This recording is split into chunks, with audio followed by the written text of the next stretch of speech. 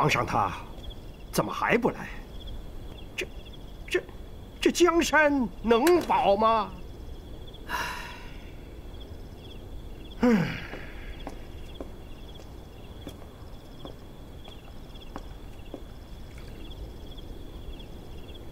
娘娘，您要是难受想哭，您就哭出来吧。疯了，燕王疯了。燕王怎么就疯了呢？他疯了。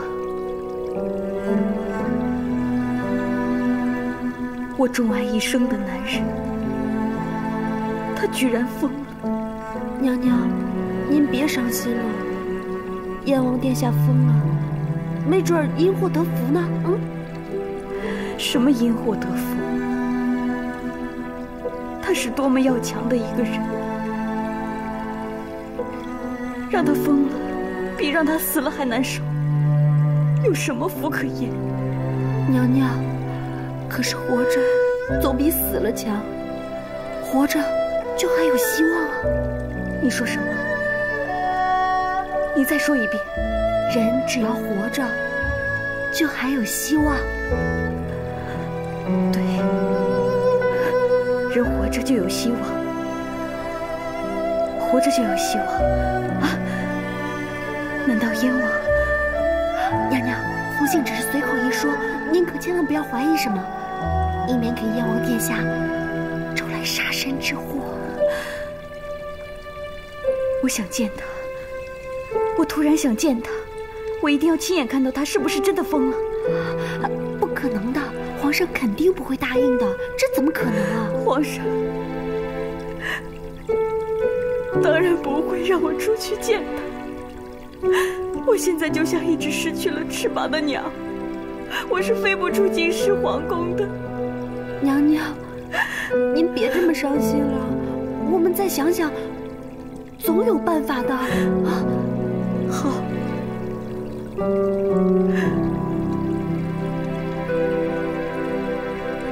好。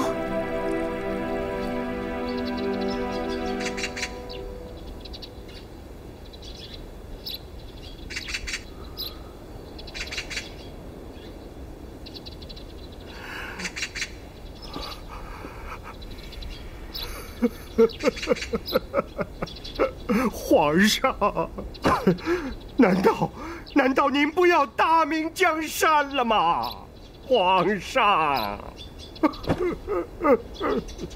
皇上啊，皇上！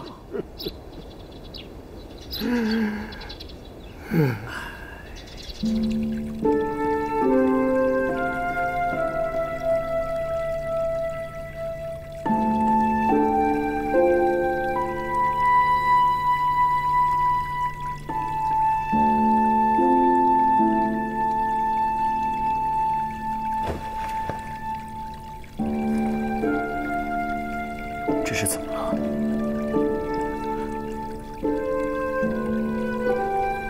玉秀宫。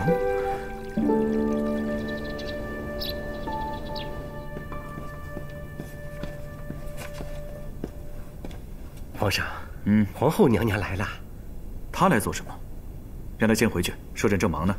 是，皇后娘娘。皇上，臣妾给您送参汤了。娘娘，我来吧。不劳王公公，本宫自己来。是，娘娘。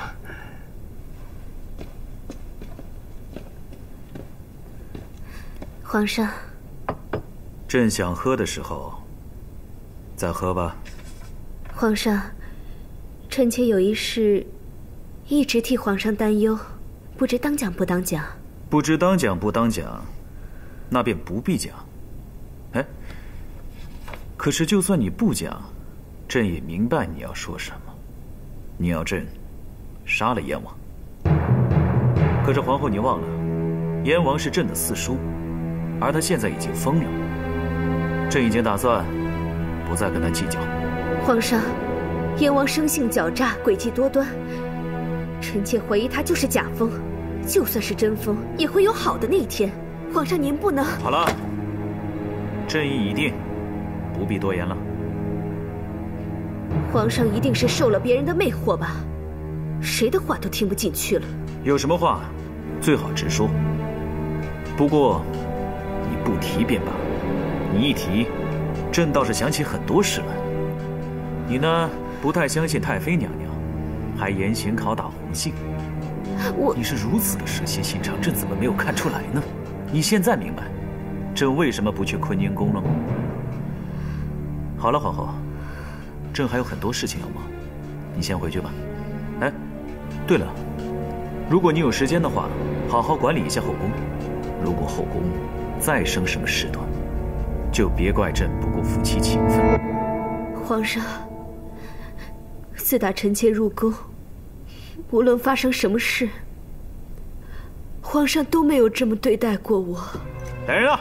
皇上，皇上怎么了？送皇后娘娘回宫。皇上，皇后娘娘，回吧。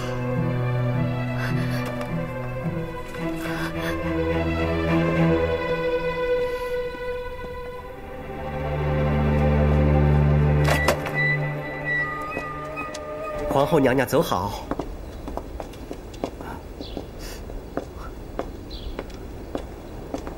王公公，皇后和皇上吵架了。知道了还问？哎呀，你说皇后娘娘也是，她不缺吃不缺穿，风风光光当皇后不就行了吗？她还处处去找太妃娘娘的茬，真是害人又害己呀！你看你又在乱说话。其实啊，这种事情，皇上心里头也很难的。我大哥当这个皇上还真不容易。是啊，都不容易啊。太妃娘娘容易吗？哎，皇后娘娘也蛮可怜的。娘娘，您这是要去哪儿啊？去玉秀宫。娘娘，您现在在气头上，还是先别去了，消消气再去吧。本宫说什么做什么，还需要你管吗？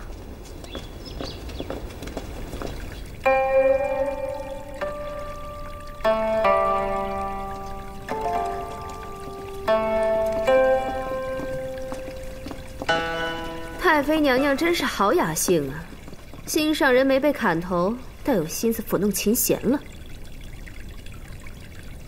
皇后说的是燕王殿下吧？是啊，妙云过去是和燕王殿下有过一段纠葛，不过那是一段清清白白的感情，妙云也没有刻意想隐瞒过谁。这件事情皇上也知道，就不用皇后娘娘时时提醒了。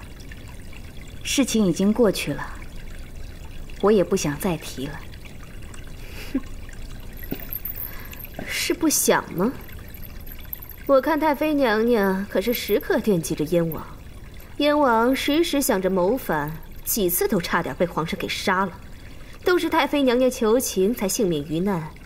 太妃娘娘对燕王可痴情着呢。皇后娘娘累了吧？坐下喝杯茶歇歇吧。这里没你说话的份儿。来人，奴才在。掌嘴。是。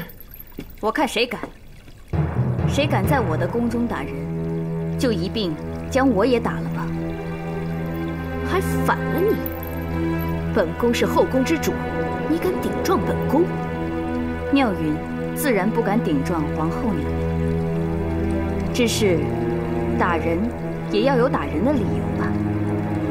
红杏也是为了娘娘好，多说一句也最不该打呀。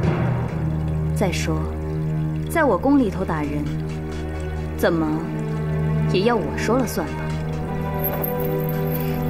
怪不得满朝上下都说你是大明的杨贵妃，大明的江山早晚有一天要毁在你的手里。皇后，进宫不是妙云所想的，做魏王人更不是妙云所愿的。不过自从进了宫，我也就认命了，一心一意为大明着想，对燕王更没有非分之想。请皇后不要因为皇上对玉秀宫的偏爱而处处的为难我们。都是你魅惑了皇上，才让皇上冷落了后宫其他妃嫔。前些天竟然敢留皇上在玉秀宫过夜。皇上是宿在玉秀宫，不过妙云是在琴房。那谁知道呢？没有廉耻之人，什么事都做得出来。那娘娘这么大张旗鼓的来，就是要当着奴婢们的面来跟妙云说这些吗？就是要当着奴婢们的面看我和整个玉秀宫的效果？知道了就好。那娘娘可要想好了，让妙云难堪，就是让皇上难堪。娘娘是想让皇上也难堪吗？娘娘，娘娘，回宫。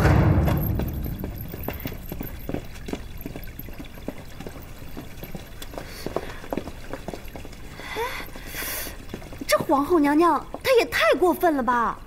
娘娘，您别把她话当回事啊，别往心里去。怎么会？这宫里头说难听话的人还少吗？不过皇后娘娘的话，倒真的是骂醒了我。皇上待我恩重如山，我想，我不能再这么自私了。我要为皇上做点什么。我要亲自去看看燕王，我要亲眼看到他是不是真的疯了。如果是假疯，我就以死相见，劝他放弃谋反。娘娘，您这可真是用心良苦啊。那我们要怎么出宫啊？我自有办法。你快去，请皇上过来。好。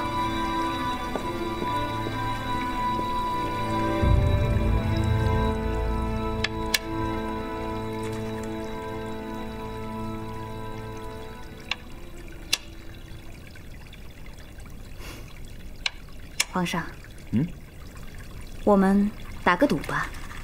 好啊，要赌什么，姨娘？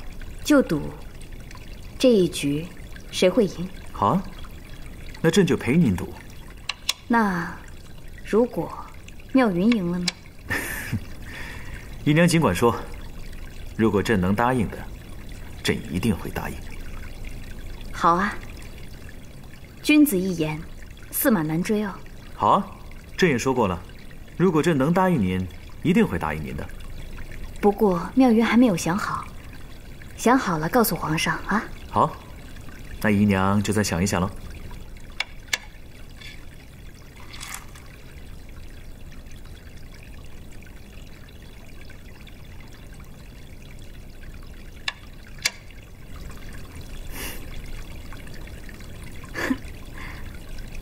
皇上承让了。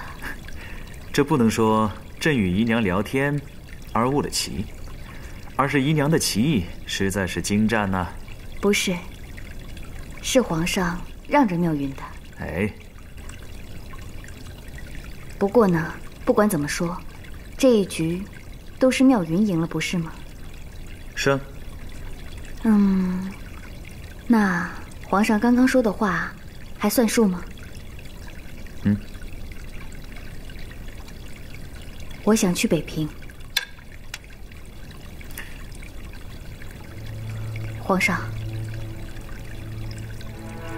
是担心妙云去了不回来吗？还是怕路上危险？朕不是担心那些，朕也不是担心什么路上危险，朕更不担心燕王府的人会对您做出什么下作之事。只是这个时候，朕答应您放燕王一马。自从皇上答应放燕王一马，在妙云心里已经放下了担忧。不管皇上相不相信，现在燕王在妙云的心里就是一个普通的藩王，妙云的姐夫，仅此而已。好了，姨娘，不必再说了。刚刚朕已经说过了，朕能答应您的，一定会答应您。可是此事，朕绝不能答应。皇上，妙云，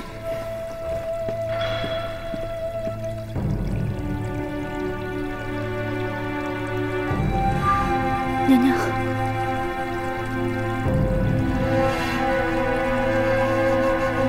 红杏，告诉御膳房，从今日起，不用送膳了。娘娘，您这是何苦呀？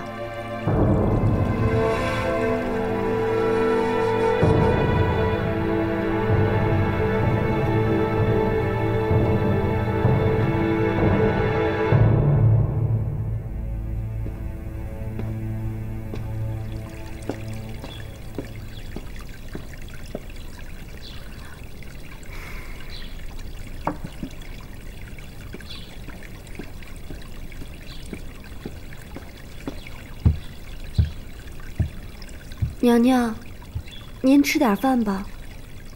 您这样下去，身体怎么能行啊？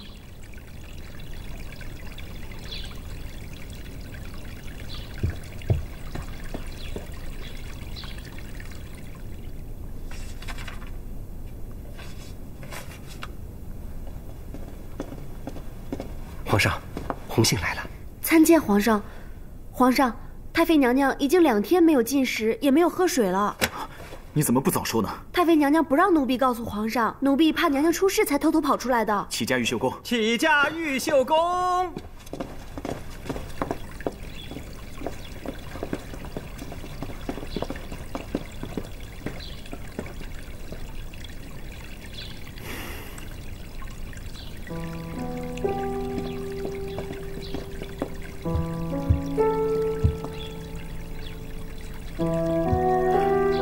姨娘，您这是何苦啊？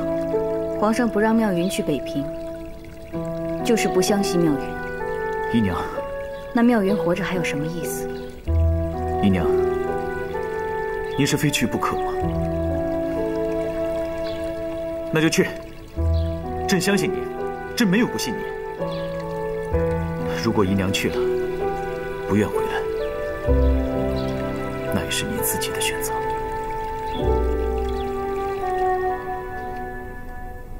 娘娘，您说这太妃娘娘要去北平探病，皇上怎么就准了呢？本宫也在纳闷，皇上难道就不怕太妃娘娘不回来了？就是，如若燕王没封，趁机扣下太妃娘娘，接着再起兵谋反，这岂不是又得江山又得美人？说什么呢？这大明的江山他可是得不到，这美人嘛，他走了更好。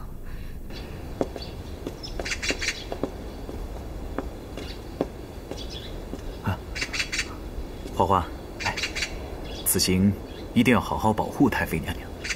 花花誓死保护太妃娘娘。朕跟你说的那些话，你记住了没有啊？放心吧，花花已经记在心里。皇上，这又不是在外人面前。放心吧，大哥。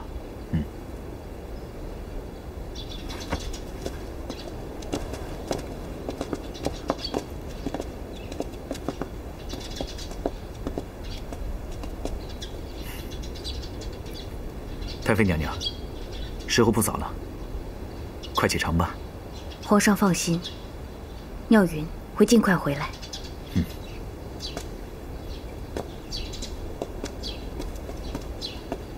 姨娘，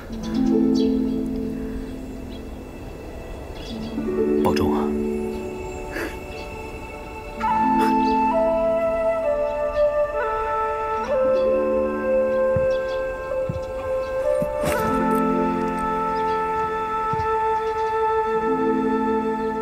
出发！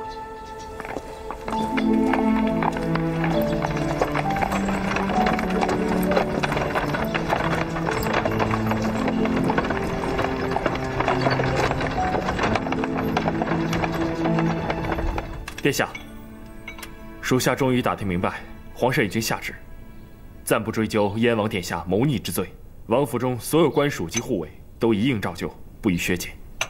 这次的鬼门关，算是逃过去了。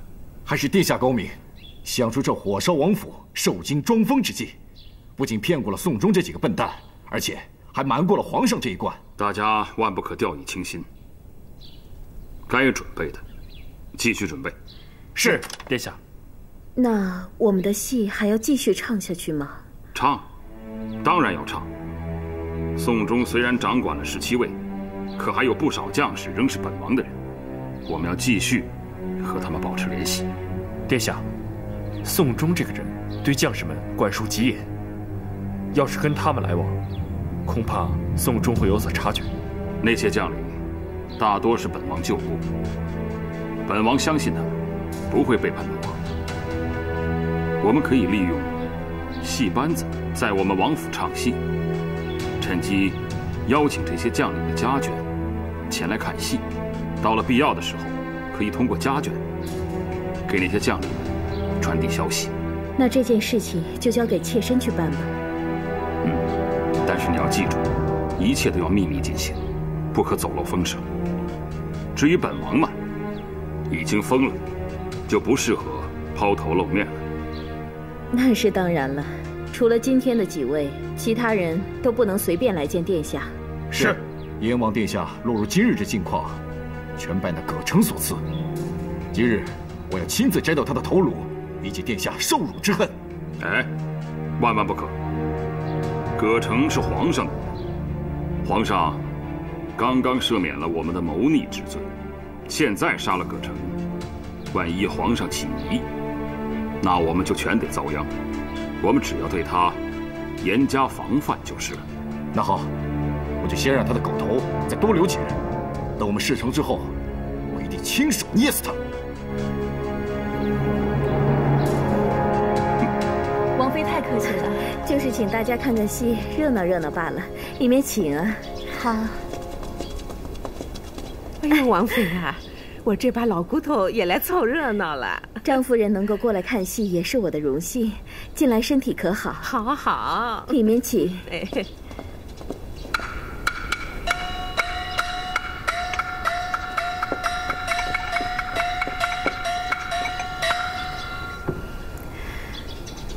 都来了哪些人？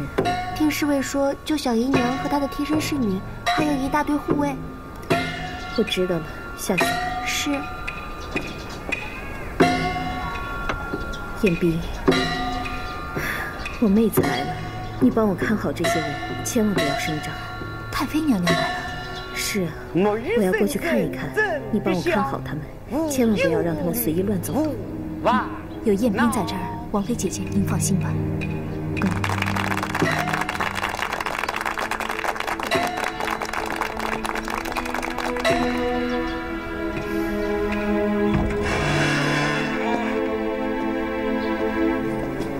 王妃娘娘，本王妃要陪燕王殿下说一会儿话，没有我的允许，谁也不能入内。是。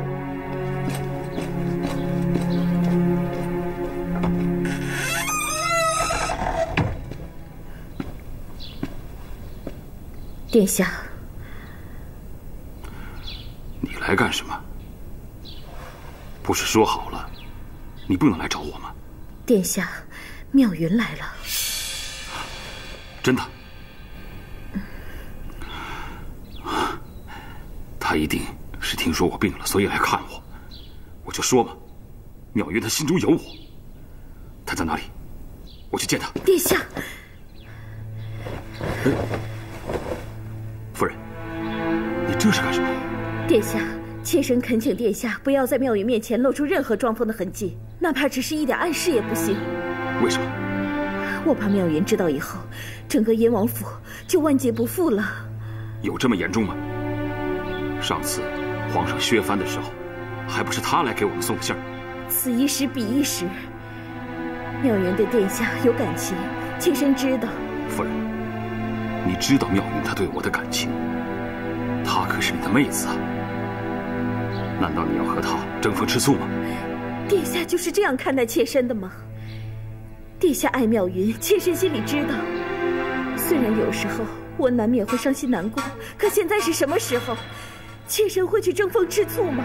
妾身是为了整个燕王府的大局着想。好了，来，快快请起。本王一时冲动，口不择言，请你见谅。那殿下是答应妾身要在妙云面前继续装疯了吗？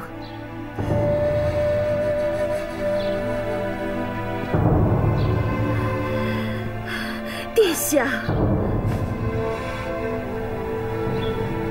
容我想想。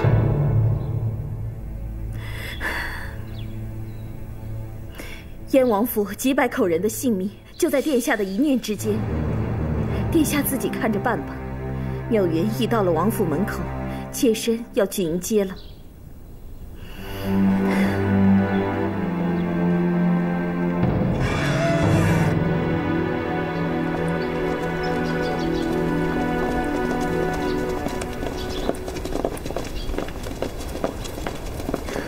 妹妹，姐，我们又见面了。姨娘，母亲，姨娘路途劳累，还是请回屋歇息吧。你看我只顾着高兴，赶紧快谢谢姨娘把你们给救回来。谢姨娘相救。快起来吧。姨娘，高翠好想你啊。姨娘也想你的。来。燕王府又重修了。是啊，你姐夫特别害怕被烧的痕迹，所以重修了。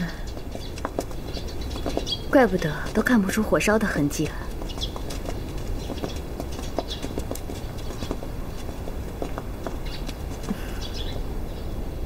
燕王的病情怎么样了？妹妹只是来看姐夫的吗？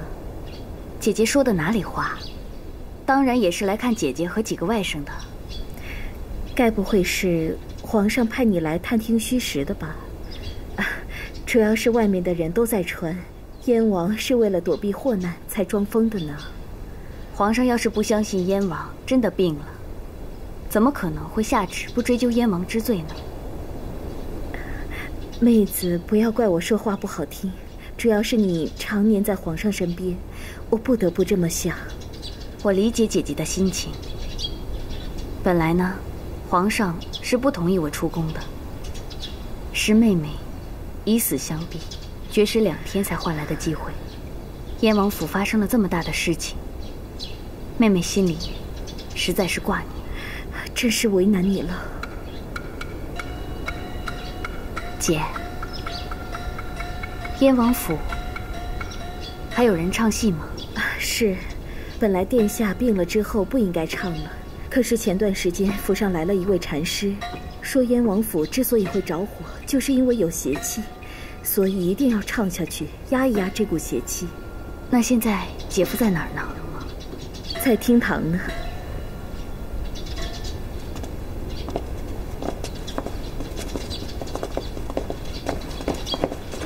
诶，谁呀？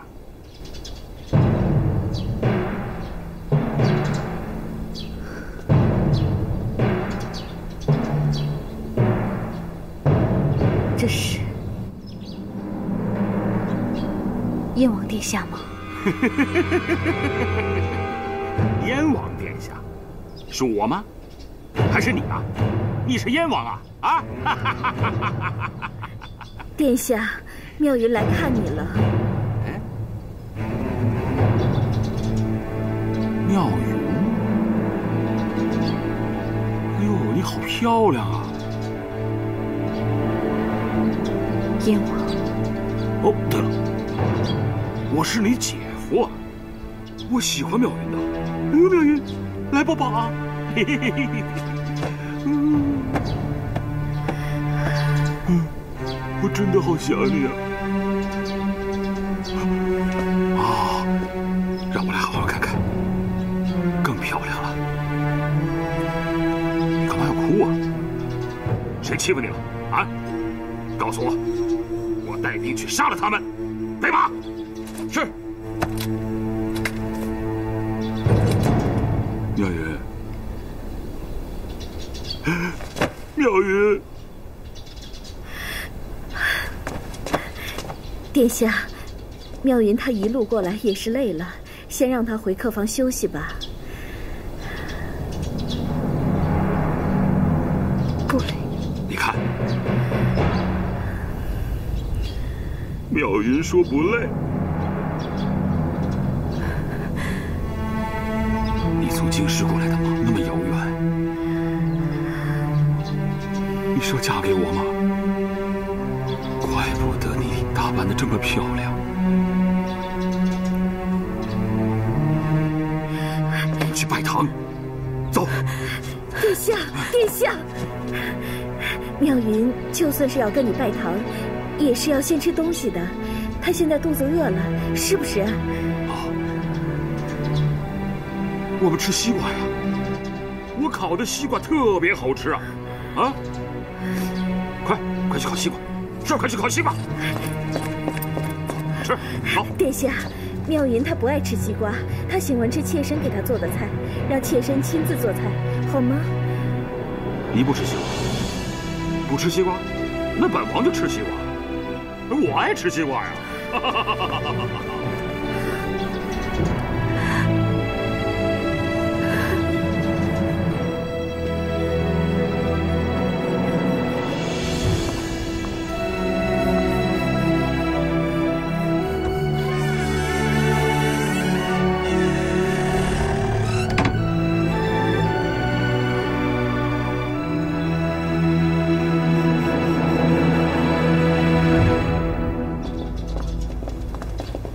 参见公主。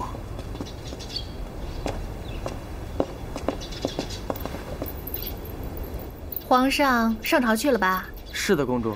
那个讨厌的平花花，也陪着去了。回公主，平大人今天没有陪皇上上朝。那他干嘛去了？是不是又在皇宫里胡晃瞎逛了？这个什么这个呀？你快说！不说本公主掌你嘴啊！我听说平大人护送太妃娘娘去北平探病了。他们去北平了？他们去北平了，怎么本公主不知道啊？怪不得这2天我没有看到平花花。他们去北平了，为什么本公主不知道？公主，奴才也不知道呀。要我说呀，皇爷，这件事情，哎，参见皇上。快平身，姑姑，今天你怎么也在这儿？我当然是无事不登三宝殿喽。啊哈，姑姑，您是来找那个平花花的吧？哎，不过您是不是又受什么气了？要找平花花来撒气呢？啊！你们都离我远一点，不要偷听我跟皇上说话。哎，过来说。哎呀，别问了，跟我过来。哎，听说太妃娘娘去北平探病去啦？是啊，因为呢，燕王疯了。燕王的王妃知道之后，她就病了。这个娘娘她是去探望燕王王妃的。你为什么不叫我一起去？太妃娘娘都能去看她的姐夫，我就不能去探望我的四哥？他疯了，被皇上吓疯了，我就……你说什么呢？你小声点儿，不能随意说燕王疯了，很丢人的。那皇上，你也下令让我去，我一定要去。好，朕让您去啊，朕先行一步了。不行，皇上打算派谁护送我去啊？朕就打算派那个姓李的。不行，为什么护送太妃娘娘的就是平花花？好，那就平花花了。朕先走了。不行，我还有话说。不行。哎，不过您听到什么声音了吗？没有啊。王总管，你听到什么声音了吗？啊，奴才听到了，皇上的肚子啊，在咕咕叫呢。对呀，姑姑啊，这么大的声音您都没有听到，咕咕叫啊！朕先走了。哎，耍我呢？咕咕叫。现在什么时辰啊？皇上肚子就饿了。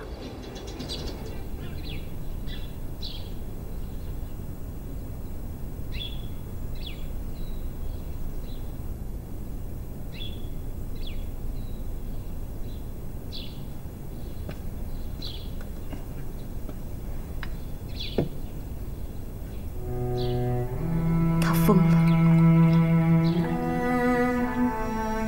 他真的疯了吗？红杏，你觉得燕王殿下真的疯了吗？我怎么觉得看我的眼神跟当初一模一样。虽然我想抓住这个眼神的时候，他又疏忽不见了，游离不定了。但是我怎么都觉得，娘娘，可能是您想多了吧？您看，燕王是个盖世英雄，威风得很，他怎么可能把自己装成这副模样？我觉得，如果这样活着，还不如杀了他呢。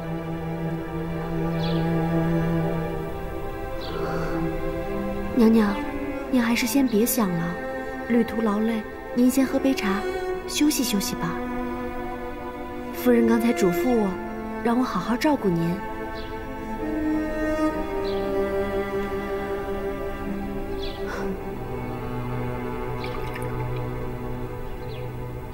母亲，我看着姨娘难过的样子，很是不忍。不如我们把真相告诉姨娘吧，让她少些担心。不行，万一姨娘把这件事儿告诉皇上，那皇上还不得血气才王府啊？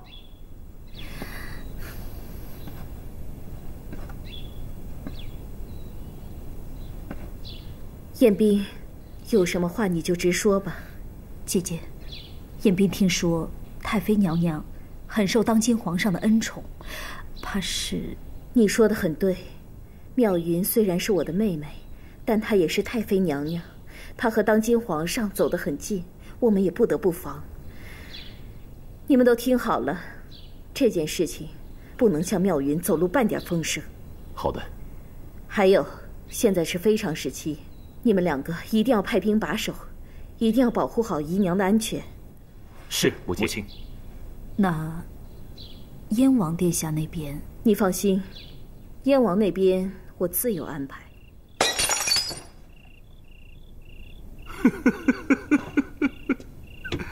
朱棣呀，朱棣，你心爱的女人千里迢迢的来看你，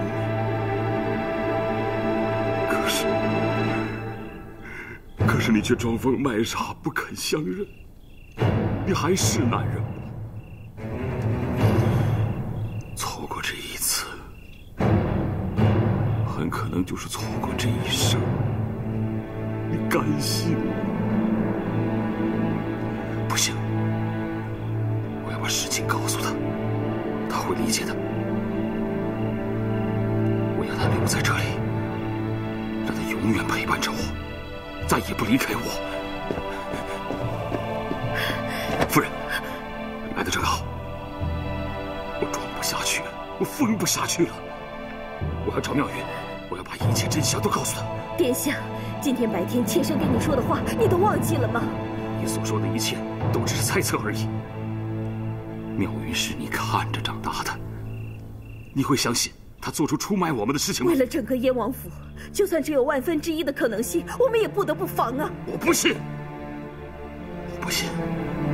如果妙云真的做出那样的事情，那我就彻底认输。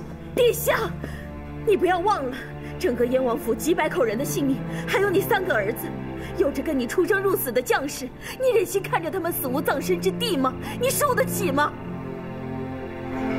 妙云，殿下，妾身知道，这对你来说是一件非常为难的事情，可是小不忍则乱大谋啊！妙云，殿下，你走开！你这个女人，你这个蛇蝎女人，你就是一心想把我和妙云分开。殿下，你说的什么话？你是真的疯了吗？我疯了吗？啊，我疯了吗？我是燕王，燕王做什么事都不需要别人管。你给我出去！给我出去！殿下，为了整个燕王府，为了您的3个儿子，为了您的千秋大业，请殿下三思啊！滚！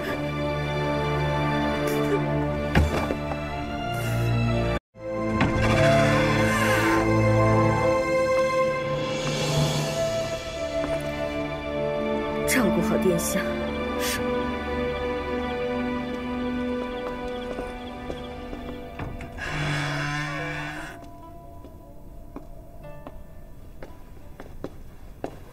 娘娘，这么晚了，您是要去哪儿啊？要不明天再去吧。平花花，你一个小小侍卫也要当娘娘的家，还有没有王法啦？我，娘娘，我们走。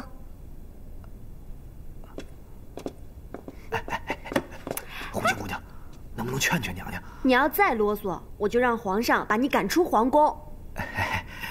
红杏姑娘，您高抬贵手，回去别跟皇上告状，花花还给你买桂花糕吃。谁稀罕你那桂花糕啊？你一天到晚什么事情就知道跟着皇上学，有点新意好不好？哎，要不花花教你武功吧？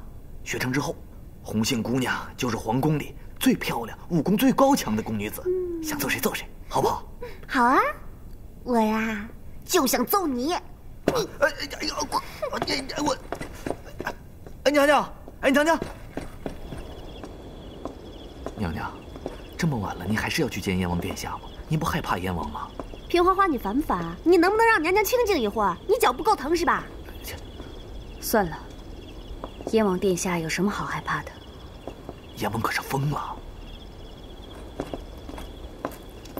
太妃娘娘，请稍等，容小人通禀一声。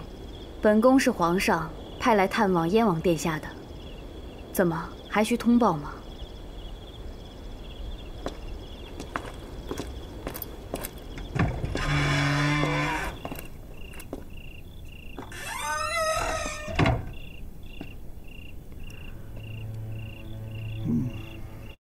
燕王，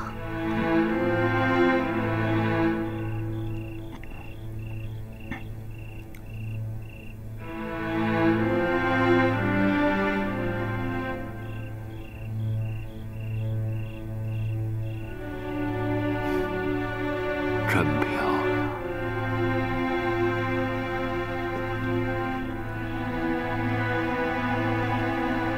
喝酒吗？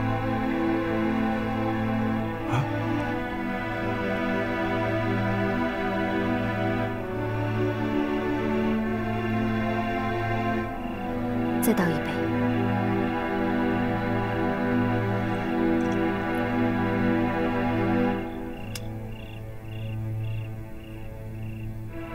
燕王是心疼妙云吗？嘿嘿，我是心疼你，可是我更心疼我的酒。酒不多了，给你喝完了，我就没得喝了。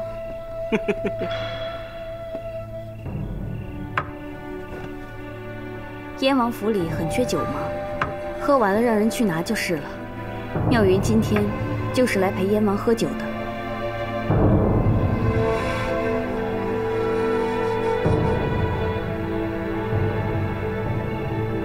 燕王，你真的疯了吗？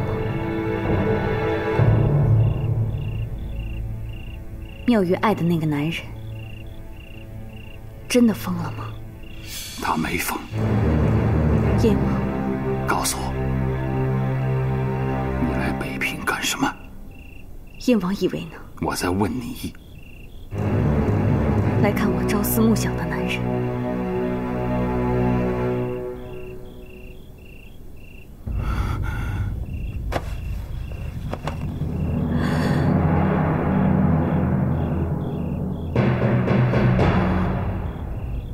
如果那个男人疯了呢？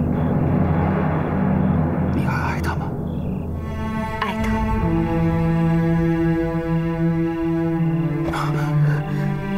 妙云，你知道我等这一天等了多久吗？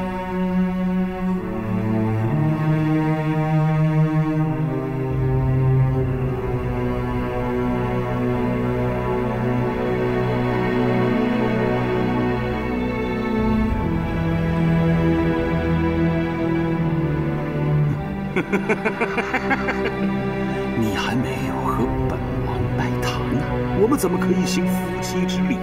那不行，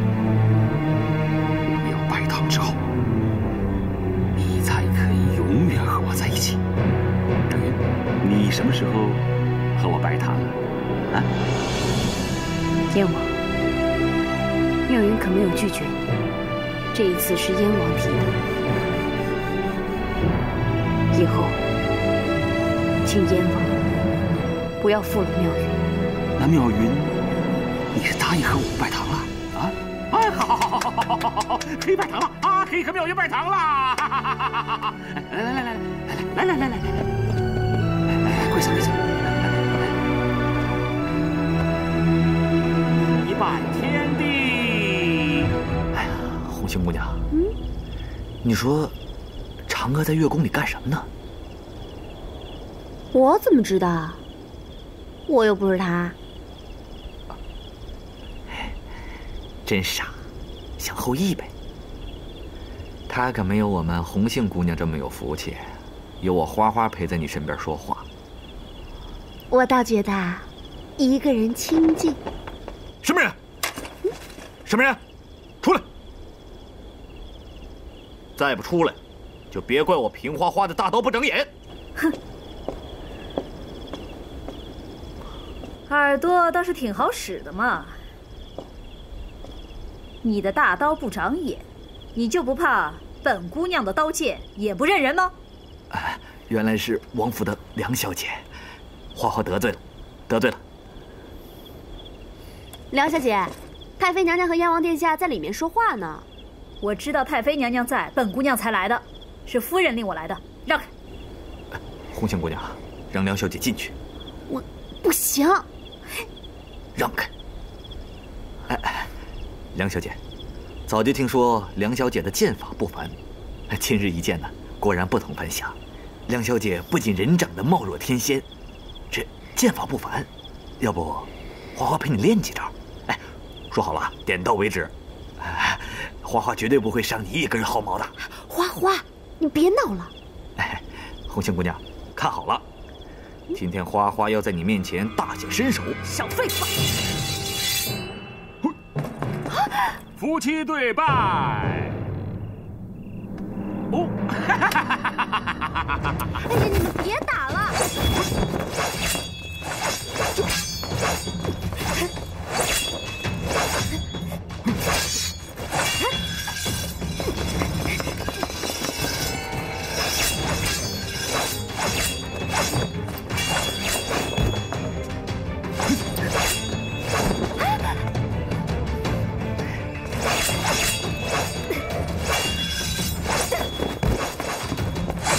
停下！娘娘来了！红杏姑娘，娘娘在哪儿呢？我骗你的。你，哎，妙云，娘娘，等下。你们进来干嘛？别打扰我跟着他的洞房花烛夜！哎，去！殿下，是夫人让我来的。啊？夫人说问您还要不要喝酒？哦，酒啊，当然要酒了，要多多的酒啊！那你们呢？都要来喝我们的喜酒啊！来，去！妙月，你不高兴和我成亲吗？哎呀，你一直爱着我的。殿下。殿下，不关我的事，是他教我的，不关我的事，不要骂我，你不要骂我，我没错，你不要骂我啊，不怪我。娘娘，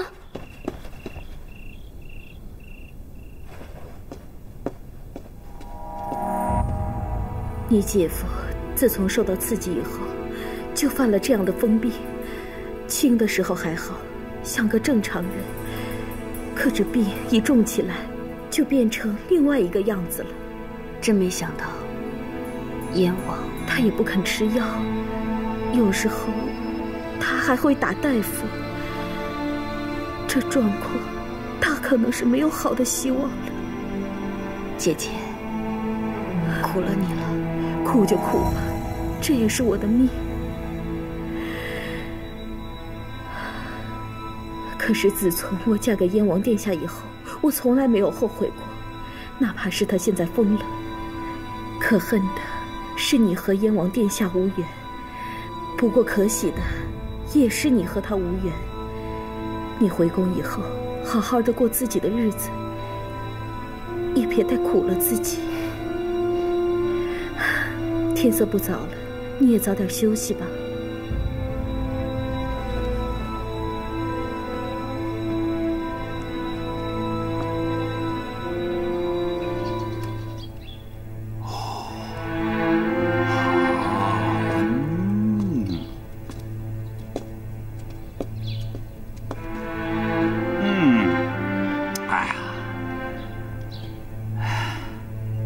燕王，妙云是特地将你辞行的，我这就回京师了。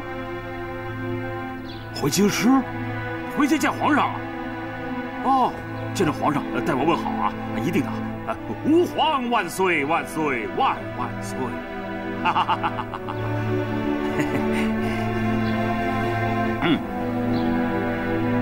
哈！你不辞行了吗？怎么还不走？你再不走，皇上就生气了。我还要吃鸡腿呢。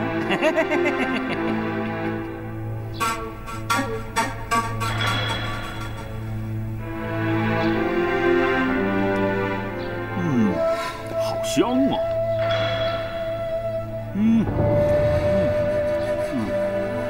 好酒，好酒。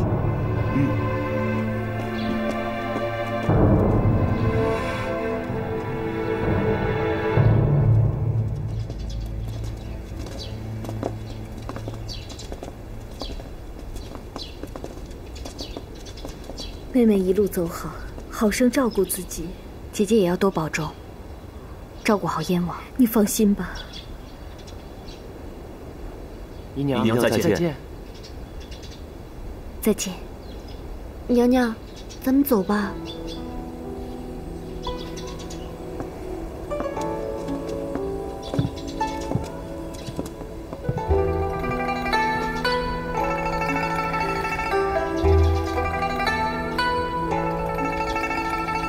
娘娘，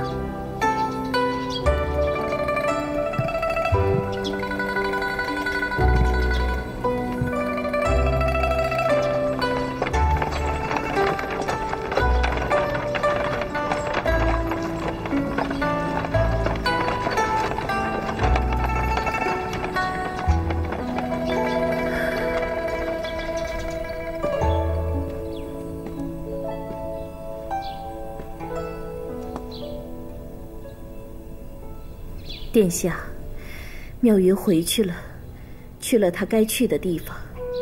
殿下不要太难过。妙云在这的几天里，殿下装疯装得天衣无缝的，的确是委屈了殿下。不要再说了，你让我静一静吧。那好，但是殿下，你一定要保重身体，就当是为了你的千秋大业。你去吧。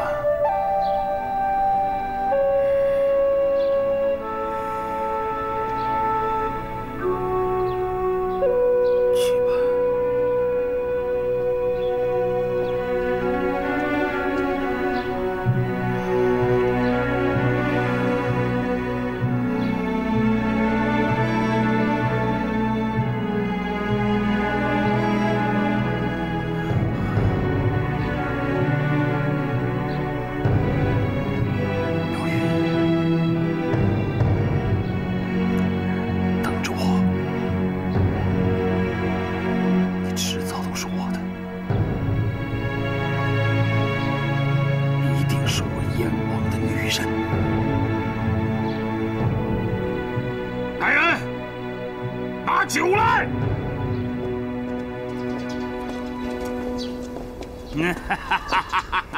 燕王这是怎么了？好酒！看来是燕王疯病发作了。殿下，哎，殿下，殿下，您这是要去哪儿啊？怎么着？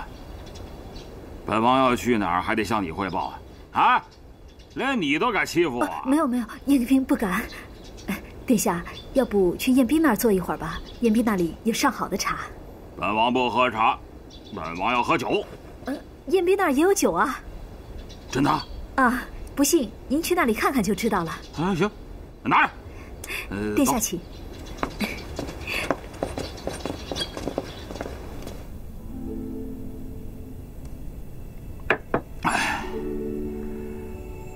殿下，慢慢喝，喝极了会伤身体的，吃点菜吧。来，尝尝这个。来，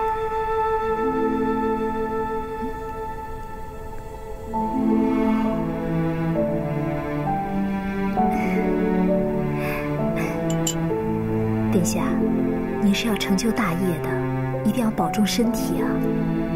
除了夫人，就是你对我好。有人刺杀本王，你冒死相救，受了重伤，大火之中差点和本王一起葬身了火海。殿下是盖世英雄，也救过燕兵的命。燕兵爱慕殿下，崇拜殿下，什么事情都愿意为殿下去做。什么盖世英雄？连自己心爱的女人都不敢相认，装疯卖傻。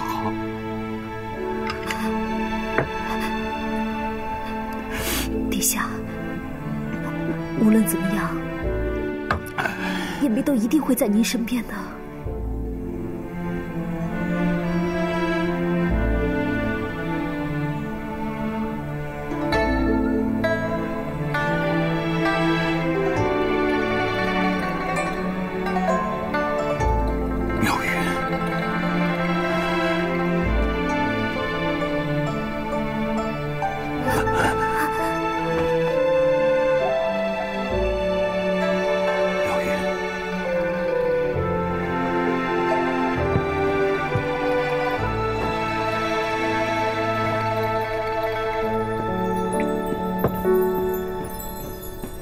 夫人，奴婢回来了。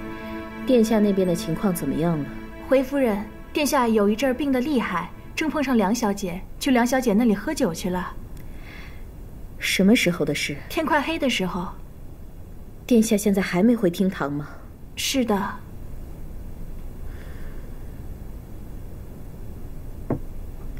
我知道了，你下去吧。是。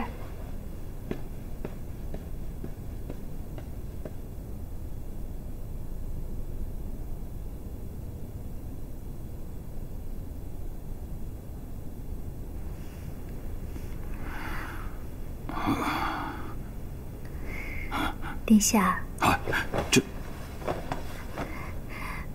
殿下，你醒了。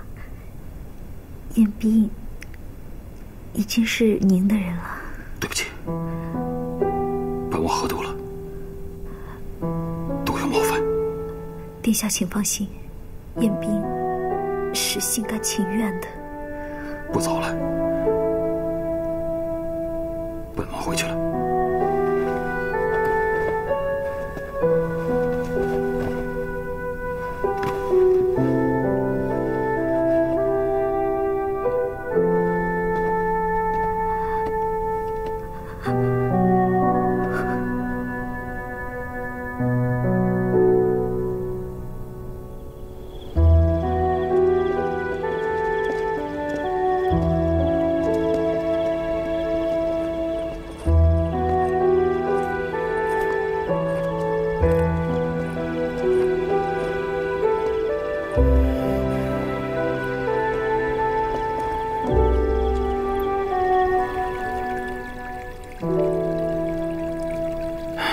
姨娘，你也不要太过伤心了。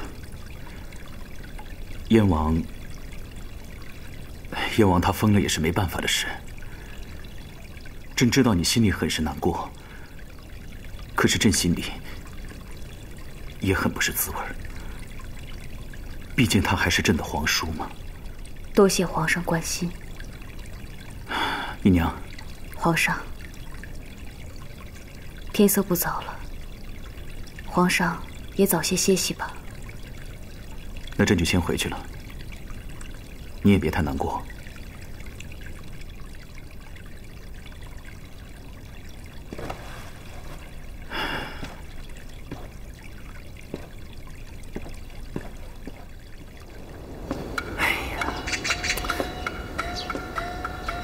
这燕王明明就是装疯，我怎么就找不到证据呢？哎呀，葛城啊葛城，你怎么能对得起皇上对你的知遇之恩呢？不许动！你是？葛先生，你好没用啊，笑死我了。这谁不知道小少爷的剑法有多厉害？那我能不害怕吗？那是当然。哎，小少爷，我听说你的剑法，那是燕王殿下亲自教的，那肯定是天下无敌了呀。错，我父王那才是天下无敌。不过，你父王现在都不教你剑法了，你还能有以前那么厉害？谁说我父王他不教我剑法了？我告诉你，我父王今天早上还点拨我来着。是吗？那我怎么觉得小少爷的剑法也就稀松平常，还没有以前？你胡说！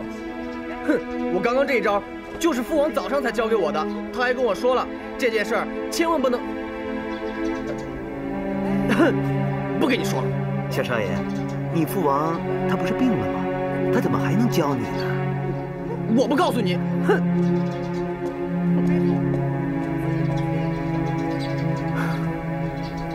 自朕例行削藩以来，已近1年。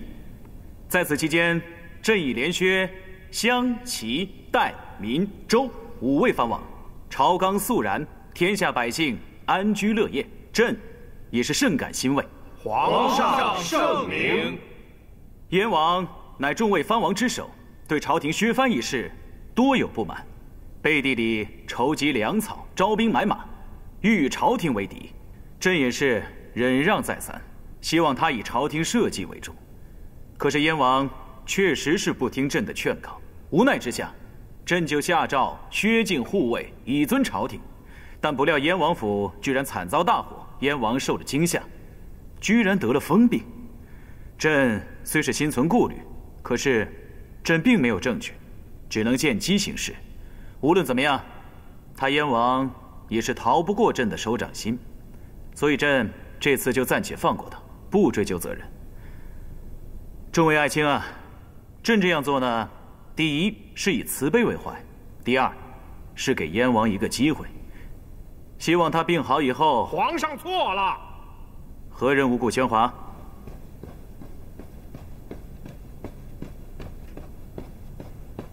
皇上，燕王根本就没有疯，他在装疯，他在欺蒙皇上。装疯？朕虽是心存顾虑，可是朕确实是没有证据。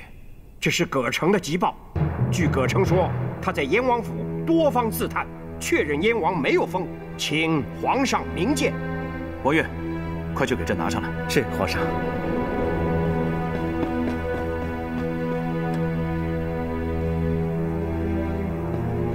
皇上，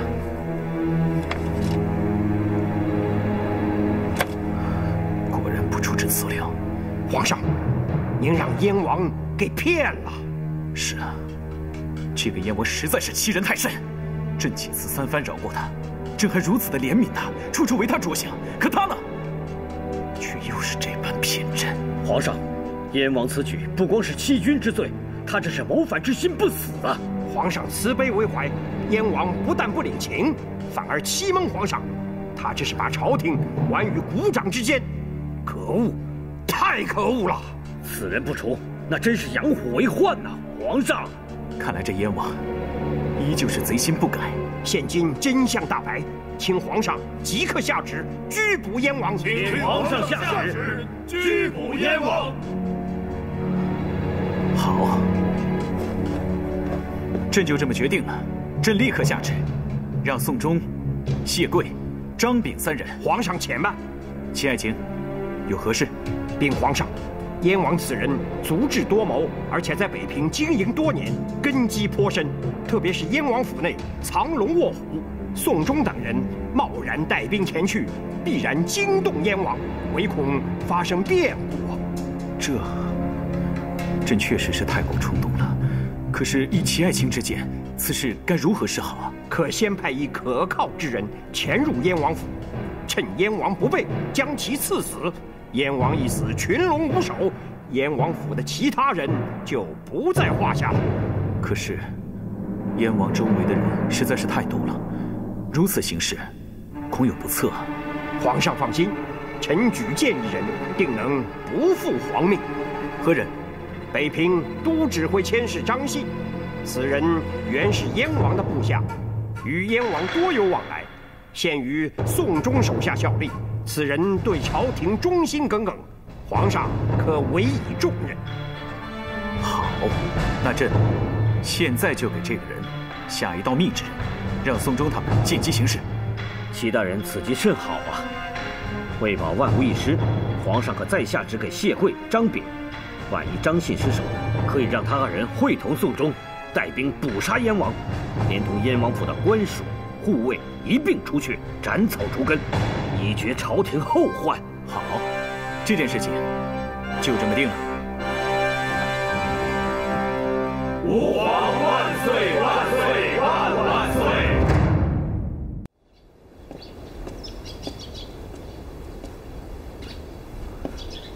燕王这人也太不像话了，装疯居然可以装得这么像，太妃娘娘千里迢迢去看他，他都不认。哎呀，这狼子野心真是不小啊！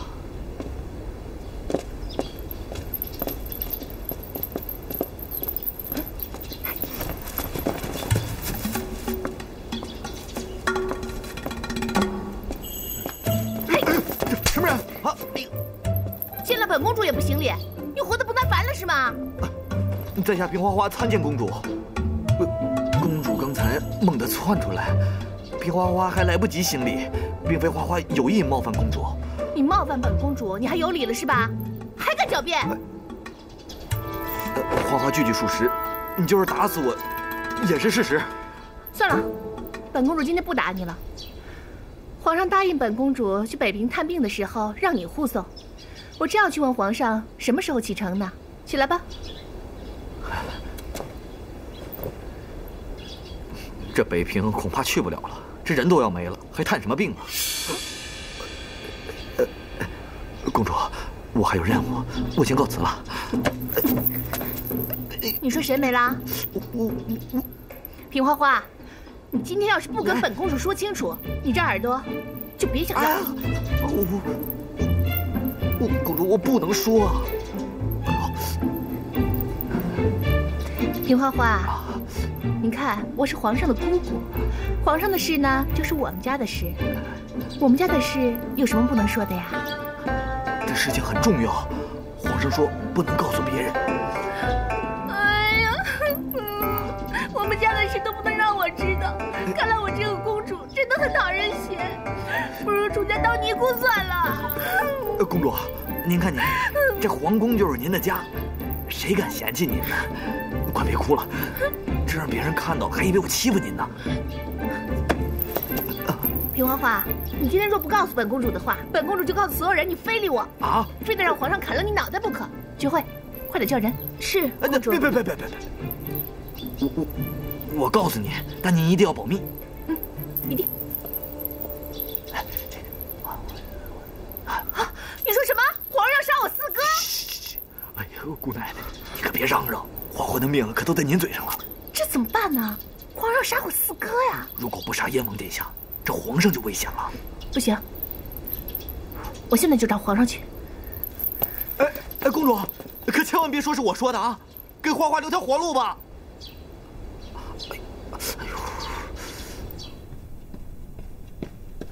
启禀皇上，怀庆公主求见。皇上，姑姑，您怎么来了？你真的要杀燕王吗？姑姑，这是听谁说的？你别管我听谁说的，你就告诉我有没有这回事儿。朱允文，你不说话就是真的啦。燕王可是你四叔，我四哥呀，我们都是一家人，一家人非得要这样子吗？那您能保证燕王不反吗？朕也是念其叔侄之情，所以朕一忍再忍。朕多么希望他一心向着朝廷来忠心的辅佐朕，朕希望他好好做他的燕王，可是没想到他竟然骗朕，装疯卖傻，欺瞒朝廷，朕这是不得已为之。四叔原本是皇爷爷最喜欢的儿子，也是最像皇爷爷的人。若是朕不杀他，大明不保啊！他是我最喜欢的哥哥，你又是我最喜欢的侄子，可是如今你们怎么弄成这个样子？皇上，不杀不行吗？那姑姑问问他燕王，他可以不反吗？他若不反，我必不诛；他若想反，我当即诛之。姑姑有没有想过，一旦战火真的燃起来，那遭殃的是全天下的黎民百姓啊！姑姑是想看到大明王朝战火纷飞，还是想看到大明王朝一片太平？我倒是没想那么多。姑姑没有想那么多，那便回去想想吧。那既然这样的话，皇上可不可以答应姑姑一件事？就让燕王活着吧，你软禁起来也好，关押起来也罢，只要他活着就好。可事关国家社稷，不是朕一个人能说了算的。王爷，送他回去。奴才明白。公主啊，回去吧。皇上说的话句句在理呀。我看您就不要再为难皇上了，回吧。我就是不讲理了，我就是想让皇上饶了我四哥。平花花，臣在。送公主回宫。是，公主，花花奉旨行事，咱们走吧。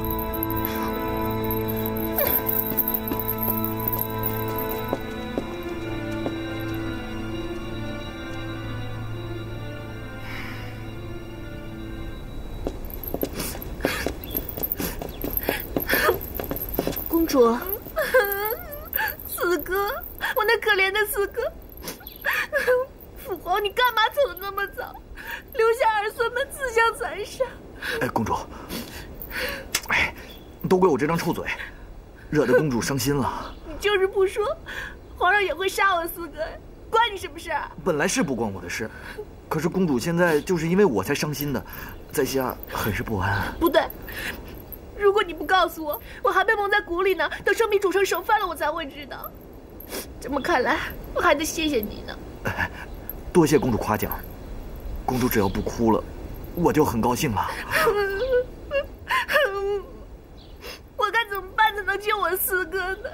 公主，我看我们还是先回宫歇息，然后再另想办法吧。我四哥都快死了，我还回宫歇息？李花花，你赶紧给我想想办法呀！公主想听实话吗？那您还是回宫休息吧。谋反可是罪大恶极啊！我不许你这么说我四哥。公主，那谋反不是你死就是我亡。皇上是您侄子，您不想您四哥死，难道您想您侄子？他们两个谁都不能死，我要他们都活着。花花眼里只有皇上一个人。我现在就去找妙云姐姐去。公主。哎呀，完了完了，我好像又给皇上惹麻烦了。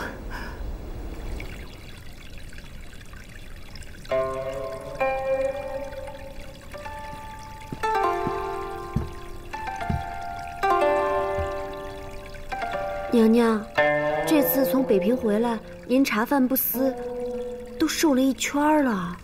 我原以为我可以彻底放下，在宫里好好的过自己的日子。可是没想到啊，从北平回来以后，只要我一闭上眼睛，就满眼的都是那个疯疯癫癫的燕王。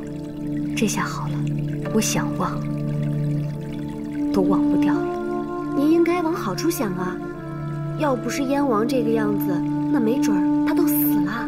燕王现在这样，虽然别人看着不舒服，但最起码他自己快乐呀。他会快乐吗？我觉得呀，燕王现在想喝酒喝酒，想打人打人，还挺快乐的。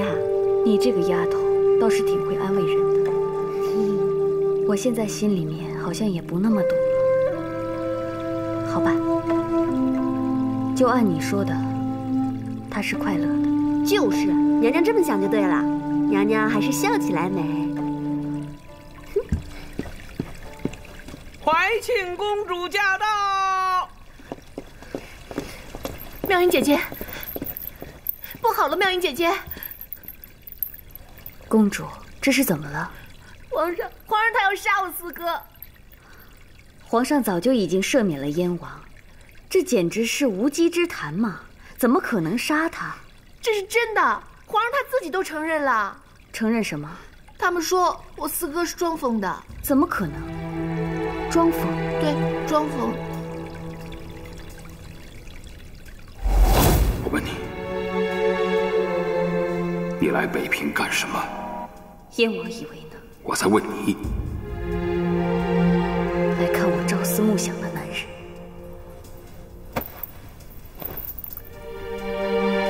如果那个男人疯了呢？你还爱他吗？他居然骗我，他居然也骗我。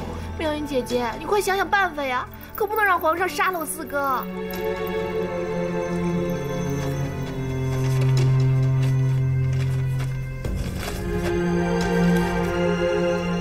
即刻派人送往北平。是，皇上。禀告皇上，太妃娘娘求见。请她进来吧。是。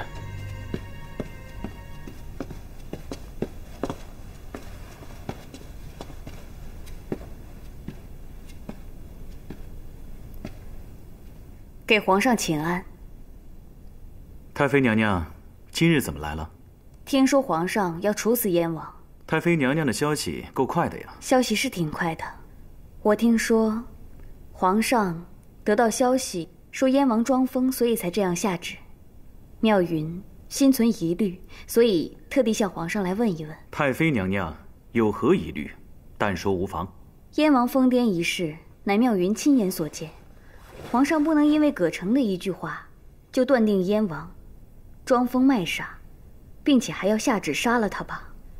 所以，妙云恳请皇上收回成命，待此事查清楚了以后，再做定夺也不迟啊。姨娘啊，姨娘，当初朕派葛城当卧底的时候，您就说葛城是个小人，朕信了。后来葛城又派人送来密信，说燕王在燕王府中打造兵器，你劝说朕要放燕王一马，朕也答应了。直到朕刚刚下令宣旨削尽燕王一切的时候，燕王立马就疯了。您说这些事情都与您没关系吗？朕一直把您当作毕生之中最信任的人，可是您是怎么对待朕的信任的？您还对朕说，您很快就会放下燕王，朕也信了。可是事实证明，你也把朕给骗了。那妙云为什么要从北平回来？留在北平不是更方便吗？您从北平回来是为了帮他争取时间，方便让他招兵买马，打造兵器。现在您过来求朕，让朕去查清楚他到底是真疯还是假疯。等朕查清楚的时候，那燕王会不会已经带兵打过长江了？皇上真的是这样想的？那妙云无话可说，那就请皇上赐妙云通贼之罪吧。传旨下去，太妃娘娘有违宫规，罚抄3遍，女戒女训。奴才遵旨。太妃娘娘有违宫规，罚抄3遍，女戒女训。谢皇上隆恩。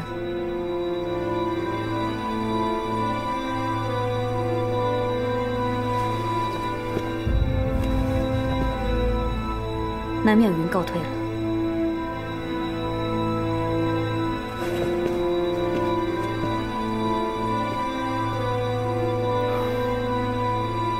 皇上，朕密旨，快马加鞭送到北平。是，皇上。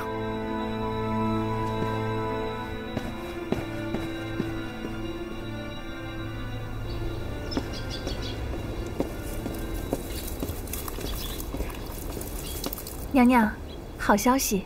听说皇上因为燕王的事情斥责了徐太妃，还罚徐太妃抄了女戒和女训。真的？是的。太好了，本宫终于等到这一天了。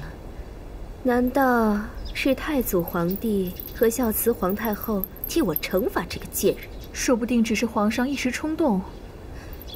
传令下去，给我盯紧玉秀宫，一有动静立马来报告。一有机会，本宫就替太祖皇帝和孝慈皇太后替大明除了这个祸害。是。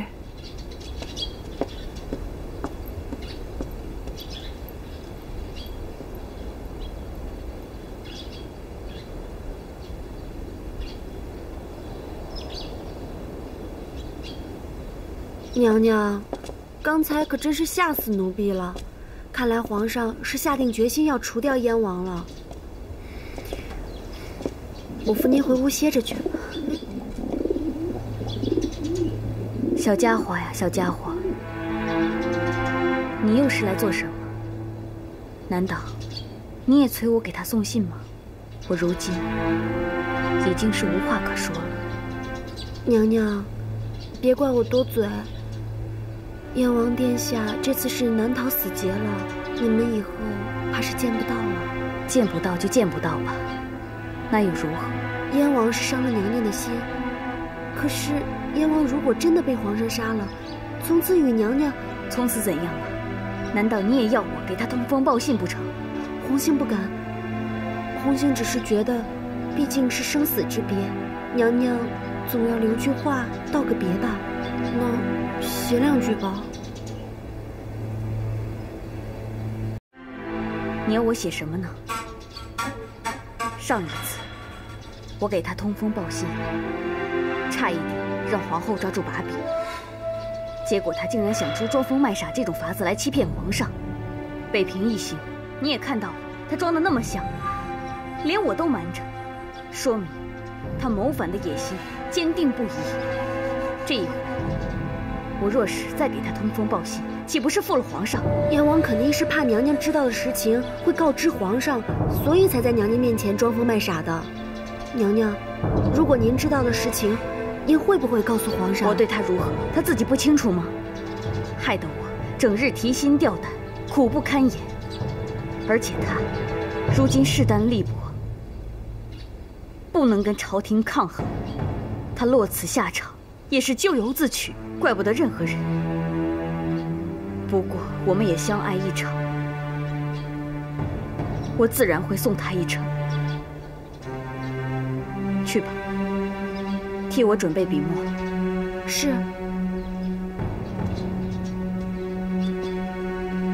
小家伙，你还得飞一次。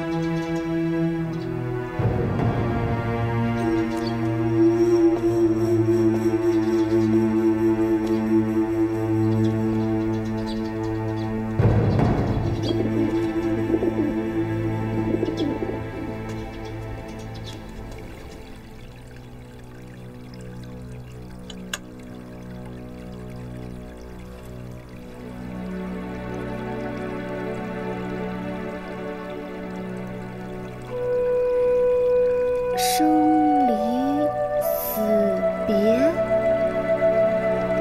娘娘，您这话是什么意思啊？我怎么一点口风也看不出来？难道娘娘真的不打算救燕王了？如今谁也救不了他了。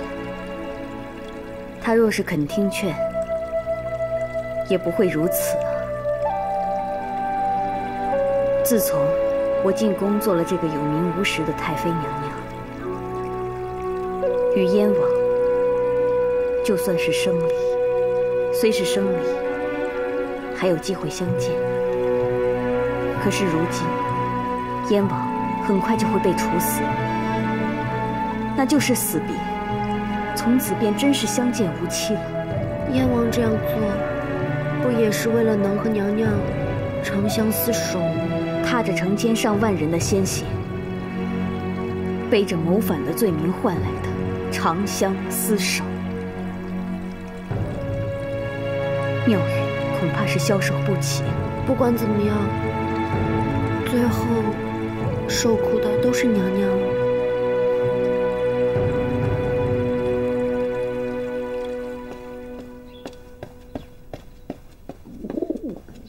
皇后娘娘，皇后娘娘，奴婢赵娘娘吩咐，发现情况先把小鸽子带来了。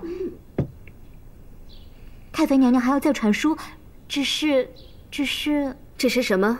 只是说什么道别，不是送信。奴婢也没听太真切。只要是飞鸽传书就好，把鸽子收好。是。这会儿太妃娘娘又进屋写书信去了，奴婢趁空把小鸽子带来，不知道现在太妃娘娘写好了没有？那你快回去，别漏了破绽。是。回头跟宫里的人说，发生的事情谁也不许说出去。是。谁要是说出去，就扒了他的皮。是，娘娘。你去收拾一下，一会儿跟本宫去玉秀宫。是。太妃娘娘，这一次看你还怎么狡辩。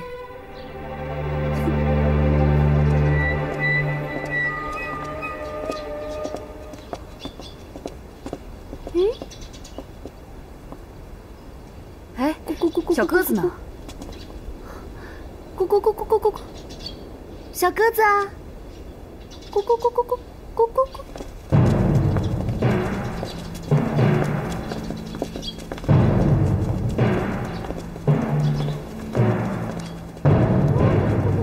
你去哪儿啊，小鸽子？娘娘回来！红杏在找小鸽子呢。咕咕咕咕咕咕，小鸽子啊！放鸽子。是。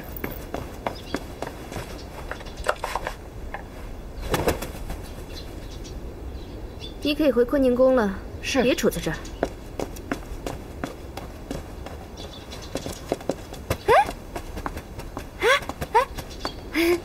小鸽子啊，回来了。皇后娘娘驾到。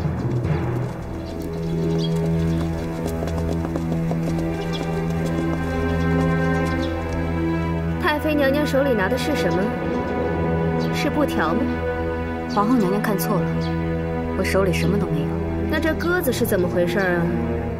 太妃娘娘，把布条交出来吧。皇后娘娘真会说笑。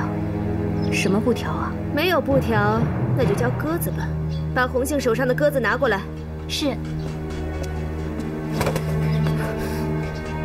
皇后娘娘，奴婢没拿稳，它自己就飞走了。不交鸽子，那就交布条吧。太妃娘娘，这样身份尊贵的人，不会想让奴才们搜身吧？如果您再这么无中生有，恐怕要让您失望。无中生有？哼，那太妃娘娘袖子里放的是什么？谁也别想走！宫门本宫已经下令关上了，今天谁也别想走出去。太妃娘娘，你是要自己交出布条呢，还是让奴才们搜你的身呢？我倒要看看，哪个奴才敢动我。为了皇上，为了大明的江山，太妃娘娘，本宫今天就得罪了。搜太妃娘娘的身。你们真的要搜太妃娘娘的身吗？你们就不怕皇上知道了砍你们的头？有本宫的命令，你们不用怕。就是皇上来了，本宫也全担着。您想好了吗？您担得起皇上的责罚吗？把红杏给我拉开！他要是再敢多嘴，立刻张嘴。是。搜！放开我！皇后娘娘，您是为了皇上和大明江山吗？您还不是就为了……红杏，算了，皇上不在，说什么都没有用。搜！是。太妃娘娘得罪了。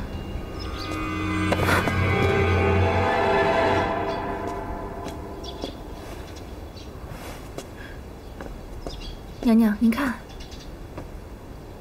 生离死别。你是想告诉你朝思暮想的燕王，皇上要对他动手了，马上就要死别了，好让燕王早些做好准备，提前谋反，是不是？皇后娘娘，您一定要这么想，我也没有办法。布条和鸽子都同时出现在太妃娘娘这儿，这不能不让人想到飞鸽传书。更何况北平还有对太妃娘娘爱慕已久的燕王。我不知道皇后娘娘到底看出了什么。我和燕王是清白的，我也没有对大明和皇上不忠。不要再狡辩了，这一次是证据确凿。太妃娘娘不光与燕王有私情，而且还给燕王通风报信，助他谋反，与燕王一样罪大恶极，当诛杀之。来人呐！奴才在。拿一杯毒酒，本宫今天就成全太妃娘娘，让她跟燕王不能同生，但能同死。皇权之下，继续幽会去吧。是娘娘。公主，等等我！哎，你快点儿！妙云姐姐去求皇上赦免四哥，不知道怎么样了，赶紧跟我去问问呀。奴才给公主请安。你不是坤宁宫里的小太监吗？来玉秀宫里面做什么呀？奴才……难道给太妃娘娘送什么好吃的吗？皇后娘娘不是一直不喜欢太妃娘娘吗？快说，你来这里到底做什么？不说，本公主砍了你的脑袋！公主饶命啊！奴才是奉皇后娘娘之命给太妃娘娘送酒的。哟，这太阳从西边出来了，我倒是要看看是什么美酒，也好跟着进去尝一尝。哎，公主您别碰啊，别伤着您了。本公主不能碰，还伤着本公主？难道是一壶毒酒吗？奴才不知道，奴才告退。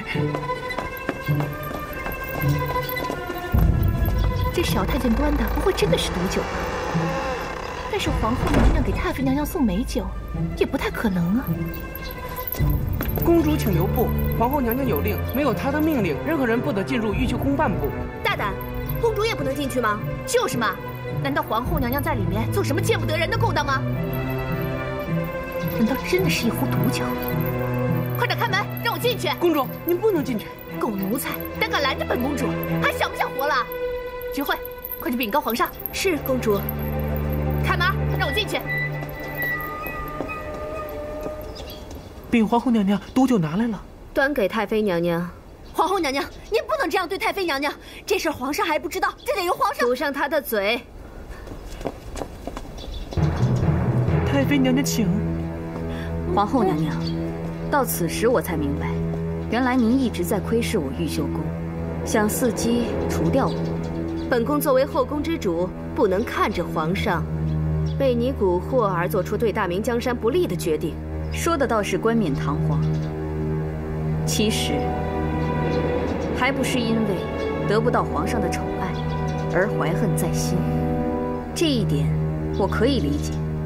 不过皇后娘娘，您有没有想过，就算今天你把我毒死了，明天皇上就会多宠爱您一分吗？少废话，请太妃娘娘上路吧。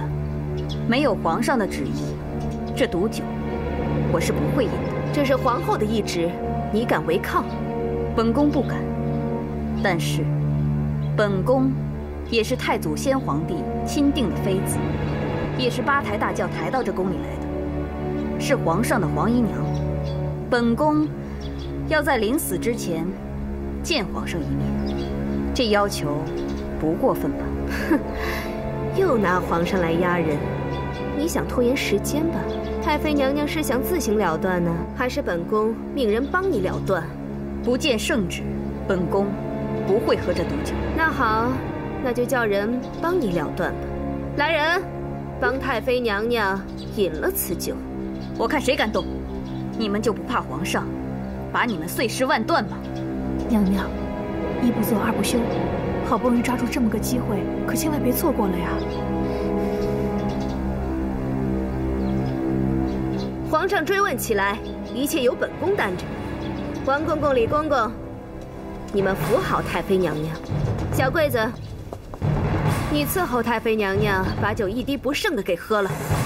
哪个敢不听，当场杖毙！太妃娘娘得罪了。看来妙云今天是非死不可了。那妙云可真得谢谢皇后娘娘了。妙云自从进入宫中做了魏王人，心便已死了，只是牵挂皇上，不忍皇上伤心，才没有做出过激的事情。如今皇后娘娘一杯毒酒，倒是让妙云忘却了世间的烦恼和痛苦，让妙云得以解脱。妙云谢谢皇后娘娘。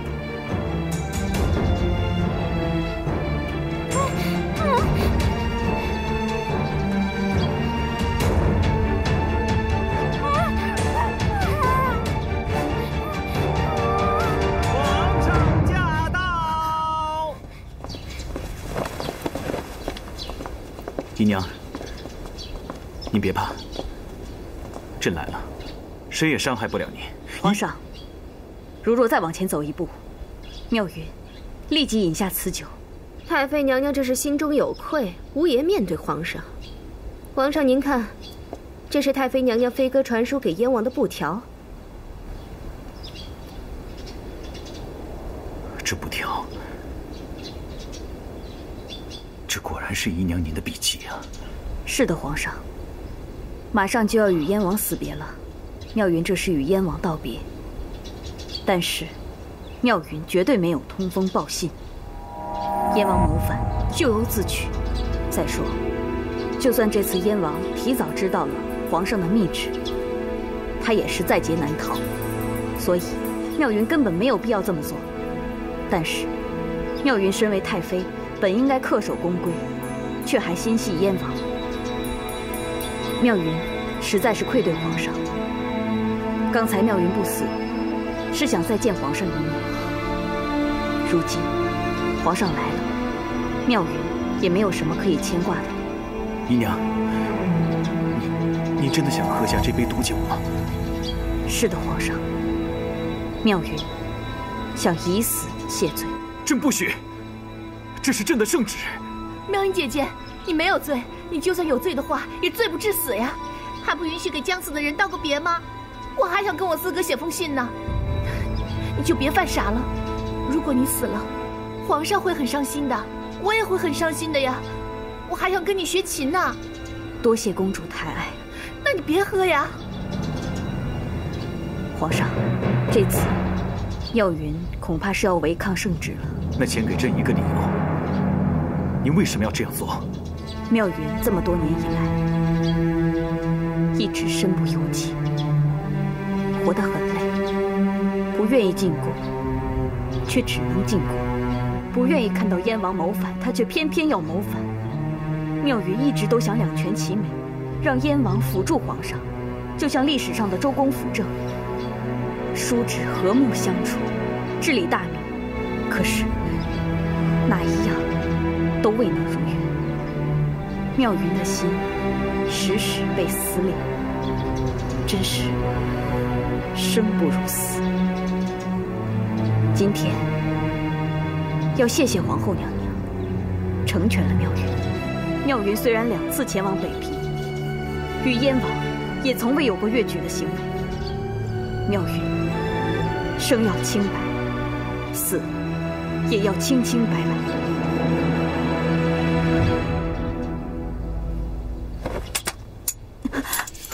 姨娘，太妃娘娘恕罪。哎呀，皮花花，没想到你还有这么两下呢，今天真让本公主开眼了。小意思，小意思。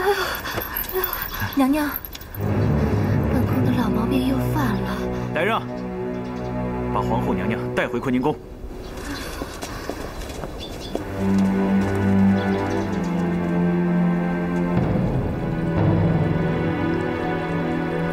这皇上也真是的，不跟太妃娘娘说句话就走了。当了皇上，这脾气还变大了。皇上是在生我的气呢，接下来还不知道皇上如何处置我。皇上要处置，也应该处置皇后娘娘呀，你就不用担心了。只不过呀，我刚才还想着找你商量，如何让皇上饶了我四哥的死罪呢。唉，现在看来是没戏了。现在说什么都没有用，怪只怪燕王他不死谋反之心。现在不光是我们，皇上也救不了他。听说在朝堂之上，群臣力荐处死燕王。那我们就再也见不了四哥了吗？其实我知道宇文他是个好人，可是我就是不明白，无论是论魄力还是带兵的能力，四哥都比他强多了。但当初为什么父皇就要让宇文当他本来就不想当的皇上？还有四哥也真是的，一切都尘埃落定了，他怎么就这么不认命呢？非得惹出这么多事端来。现在看来，谁也救不了他了。天意吧，一切都是天意。今天差一点就成功了，都是那个怀庆公主坏了本宫的好事。娘娘，先别管太妃娘娘了，还是先想想皇上那边该怎么办吧。我看皇上好像很生气。是啊，皇上都被那个妖女给迷惑了心智，这可怎么办呢？皇上驾到！怎么办？怎么办？皇上一定是来找我算账的，这可怎么办啊？娘娘，你不是病了吗？快坐下。哦，对，能够病了，头疼病犯了。奴婢参见皇上。我的头好痛啊！哎呀！皇后，你的头还很痛是吗？要不要朕帮你宣太医呀？别再装了！信不信朕判你个欺君之罪？赶快给朕起来！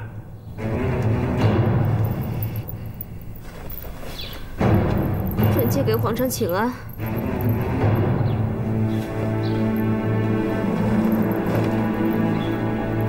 皇后，你可知罪？臣妾自从跟皇上成亲，就一心一意地对待皇上，所作所为都是为了皇上好。臣妾不知所犯何罪。你还敢狡辩？要不是朕今天及时赶到，太妃娘娘她就真死了。太妃娘娘私通叛贼，通风报信，证据确凿。臣妾这么做，也都是为了皇上好。这些事情你费什么心？朕早就有了决断，何必擅作主张？擅作主张？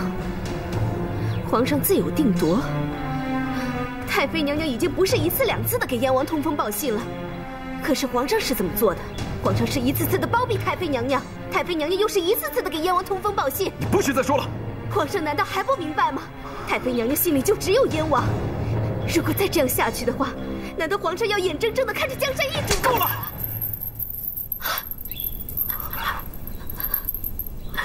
皇上您打我。好，既然这样，那皇上就赐死我吧。反正忠言逆耳，我在皇上心里已经一无是处，还不如早早去了，好让皇上眼不见心不烦。朕告诉你，不许你再说什么寻死觅活的话，不要再提什么燕王，从此之后再也不会有什么燕王。还有太妃娘娘的事情，就不劳你费心了，朕自有定夺。如果你再敢做出什么事来，别怪朕不客气。你好好的给朕闭门思过。哼！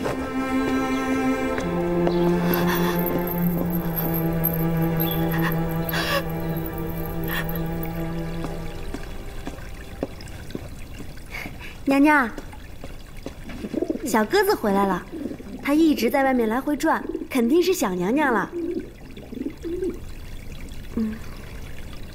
娘娘，都是我不好，要不是我劝娘娘给燕王传书，您就不会被皇后娘娘抓住把柄了。你还有认错的时候啊。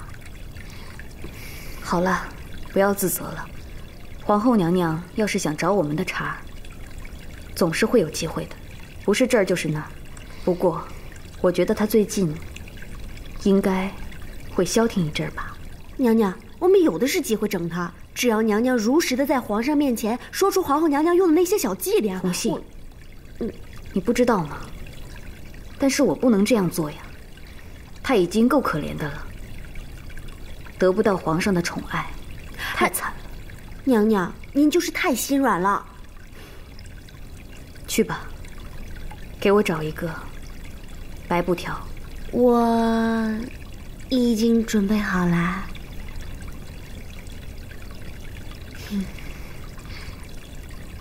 你这个丫头，娘娘，你这会儿要写什么？无字条。无字？那还传什么书啊？可是我和燕王已经无话可说了。我曾经3番5次的劝他，几次救他。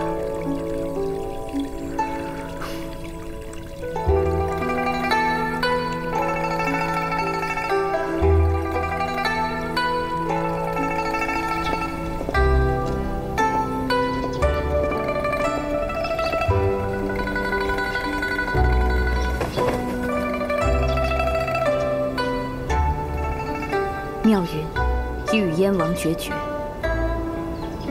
无愧于皇上。走吧，到乾清宫看看皇上。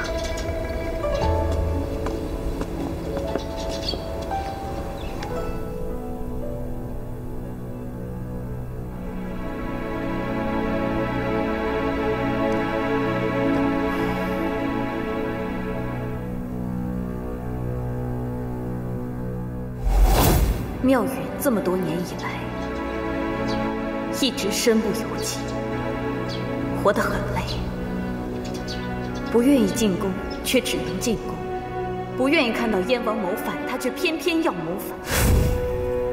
妙云一直都想两全其美，让燕王辅助皇上，就像历史上的周公辅政，叔侄和睦相处，治理大明。可是哪一样都未能如愿，妙云的心时时被撕裂。太妃娘娘已经不是一次两次的给燕王通风报信了，可是皇上是怎么做的？皇上是一次次的包庇太妃娘娘，太妃娘娘又是一次次的给燕王通风报信。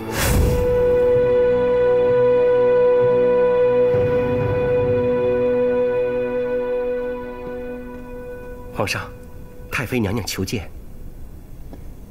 不见。太妃娘娘，皇上正忙着，您不要进去。奴才求您了，太妃娘娘，求您了。妙云前来向皇上谢罪。太妃娘娘何罪之有啊？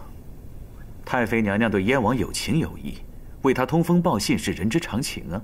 这一次妙云真的没有向燕王通风报信之意，只是道别。你是说这次没有？那上一次和之前都是有了？是的。你把朕的信任都当成什么了？皇上，妙云以前给燕王通风报信，只是想燕王安分守己的活着，没想到他野心不改，北平一行，他连妙云都欺骗，所以今天落得如此下场，也是咎由自取。妙云无话可说。这一次，妙云只是想跟他道别，要了却这段情缘。毕竟我们相爱一场。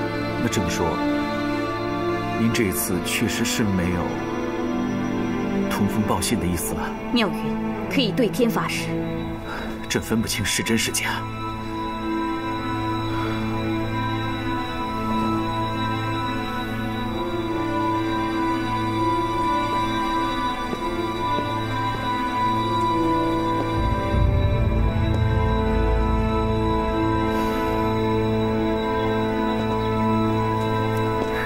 请。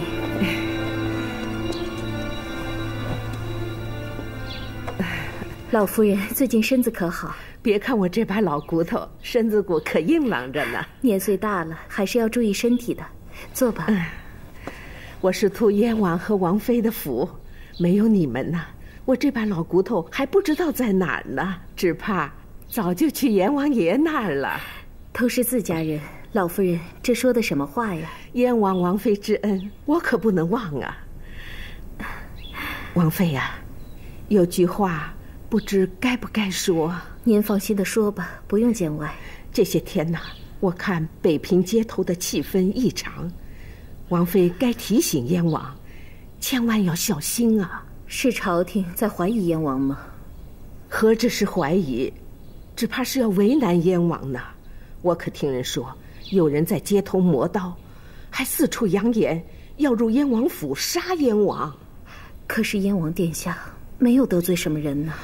常言说无风不起浪，我看必是有人在背后指使，要对燕王下手呢。多谢老夫人关照。这些天呐，我是天天在家念佛，请菩萨保佑燕王王妃平安无事。真是有劳您了，我代燕王谢谢您。殿下，殿下，外面飞来一只信鸽。来，快拆开，我看看。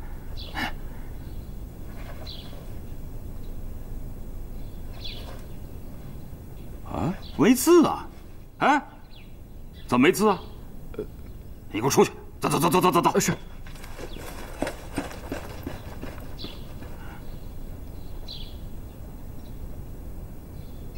是妙云写给我的，怎么会没字呢？会不会他到底要跟我说什么呢？妙云，你想说什么呀？啊？哎呀！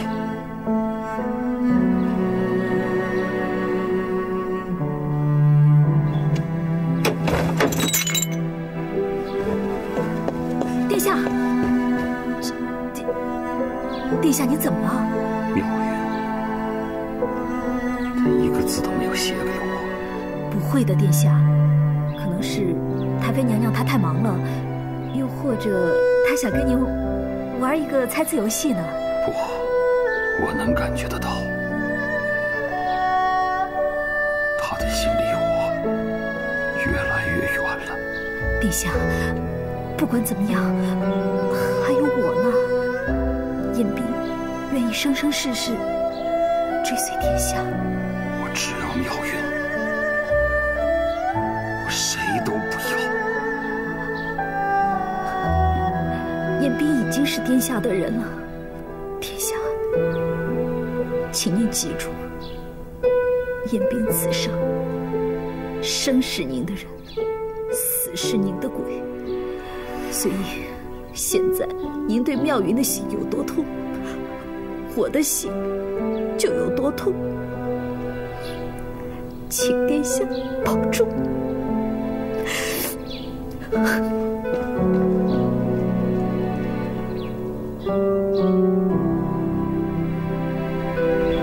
红杏姑娘，你没事吧？那天看到他们拉着你堵着你的嘴，我真想上去揍他们一顿，给你出口气。你可气死我了！哼，就知道用嘴说。平花花，娘娘要用的纸你都送来了，还有什么事吗？没事了，我就想和红杏姑娘说说话。给公主请安。要是没什么事呢，就请你回去吧，别耽误我在这干活。这不耽误你啊。我还可以帮你。你放开！哎呀，哈！给公主请安。平花花，微臣在。你那天的那个弹弓弹得挺有意思的呀，改天有机会教教本公主吧。公主，您千金之体怎么能玩那个？你就是不想教本公主是吧？你别忘了，你还欠我一顿耳光呢。哪里，能够教公主，在下三生有幸。公主什么时候有时间，随时传唤。这还差不多。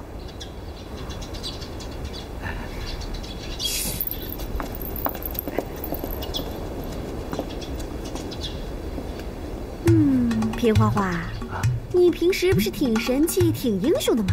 怎么在公主面前跟个哈巴狗似的？我都替你害臊。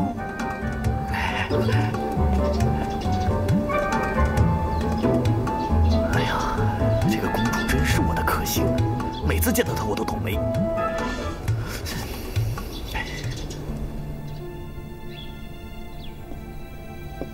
罚皇后在坤宁宫里面闭门思过，这也太便宜她了。如果我是皇上，我就直接废了她，把她打入冷宫。现在反倒是你在这里抄三遍女诫和女训，凭什么就得你干活，她光思过呀？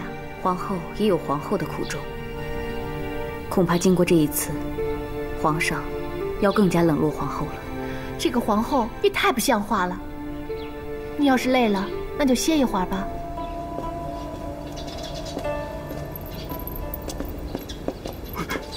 平花花，你给我回来！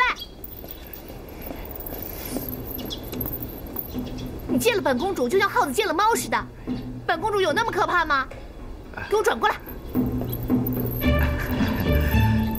不是的，公主，您看，您人见人爱，花见花开。刚才花花没有看到您，如果看到您，一定第一个给您行礼的。公主万安。算你还识相。公主如果没有什么事的话，在下先去忙了。慢着，本公主今天就要教训教训你。你好歹是个御前侍卫，你是有官职的，竟敢跟一个宫女眉来眼去的，不知羞耻。公主，您不能这么说红杏姑娘。红杏姑娘是个好姑娘。难道本公主就不是好姑娘了吗？不是，这哪儿跟哪儿啊？公主，您是千金之体，红杏姑娘就是给您提鞋，您还嫌她手指头粗呢。继续说。可红杏姑娘就是个好姑娘。你再说，公主，公主。皇上，齐大人、黄大人求见。宣。宣，齐大人、黄大人觐见。去。臣参见皇上。客官免礼，你们2人此行，是为了燕王之事吧？正是为此事。好了，朕已经发出密旨，派张信去刺杀燕王。如若刺杀不成的话，让宋忠等人前去燕王府，再逮捕他吧。这样一来，燕王在劫难逃。皇上圣明。皇上，燕王盘踞北平日久，就怕这事儿万一有所闪失，那燕王可就有理由公开谋反了。为保这次行动的万无一失，臣还有一计。那黄大人的高见是？宁王可为我所用。不妥。上次朝廷削纳宁王的部分兵权，宁王心生不满，他还能为朝廷效命吗？此番朝廷削了燕王，下一个就是他。齐大人此言差矣。上次是削了宁王的兵权，那他肯定是不乐意啊。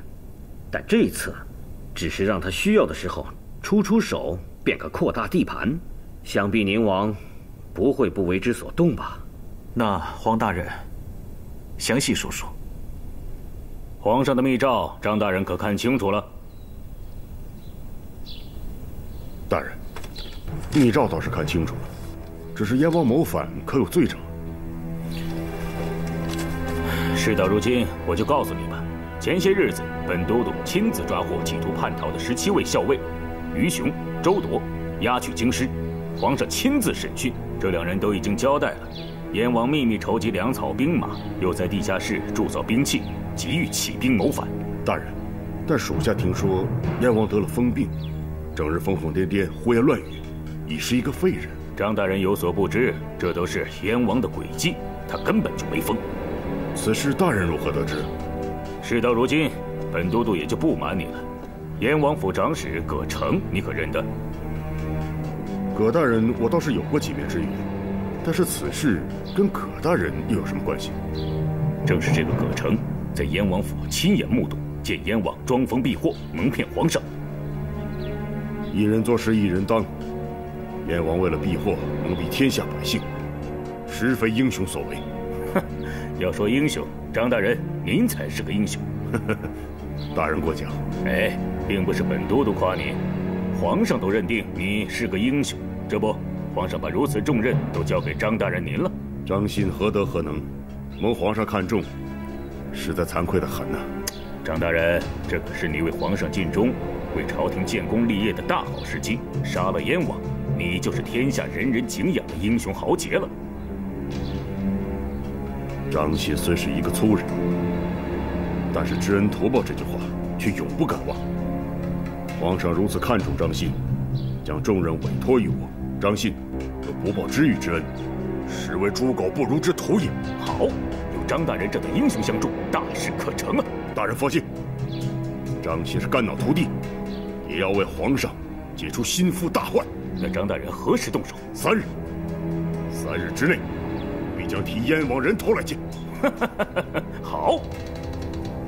阿弥陀佛，阿弥陀佛，阿弥陀佛，阿弥陀佛，阿弥陀佛，阿弥陀佛。娘，杏儿，你回来了。娘，回来了。杏儿，今儿咋的了？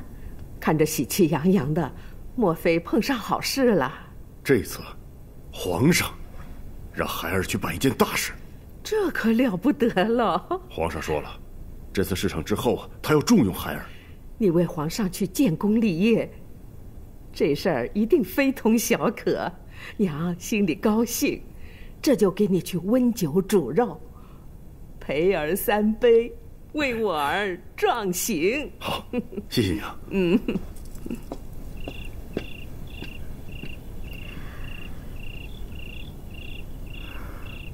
殿下，人都走了。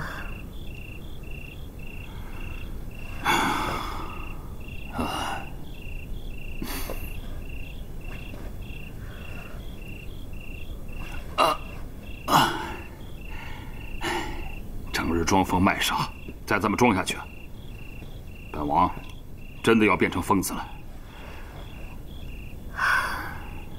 如此委屈殿下，为妻看在眼里，也是十分难受。我朱棣是什么人物？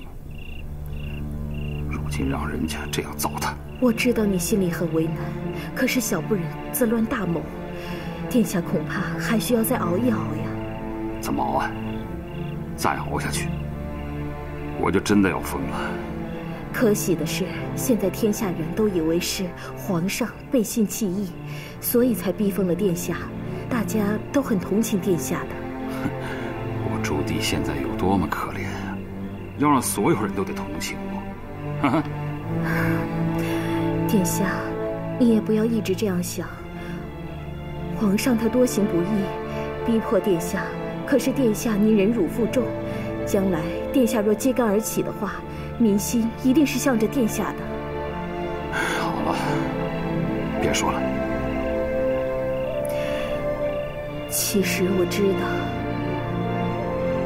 若是要为了江山社稷忍辱负重，殿下也是不能坦然接受的。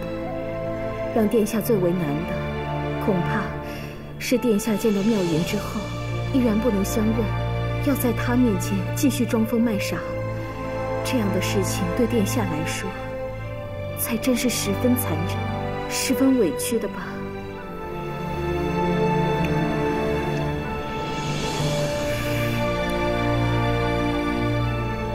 殿下，你若心里真的这么难受的话，不妨骂出来，对着妾身发泄吧，千万不要一个人憋在心里，好吗？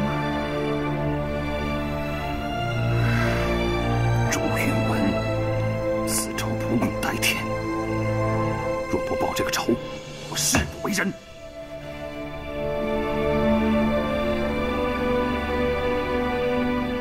娘，还是再喝2杯。来来来，为我儿干上一杯。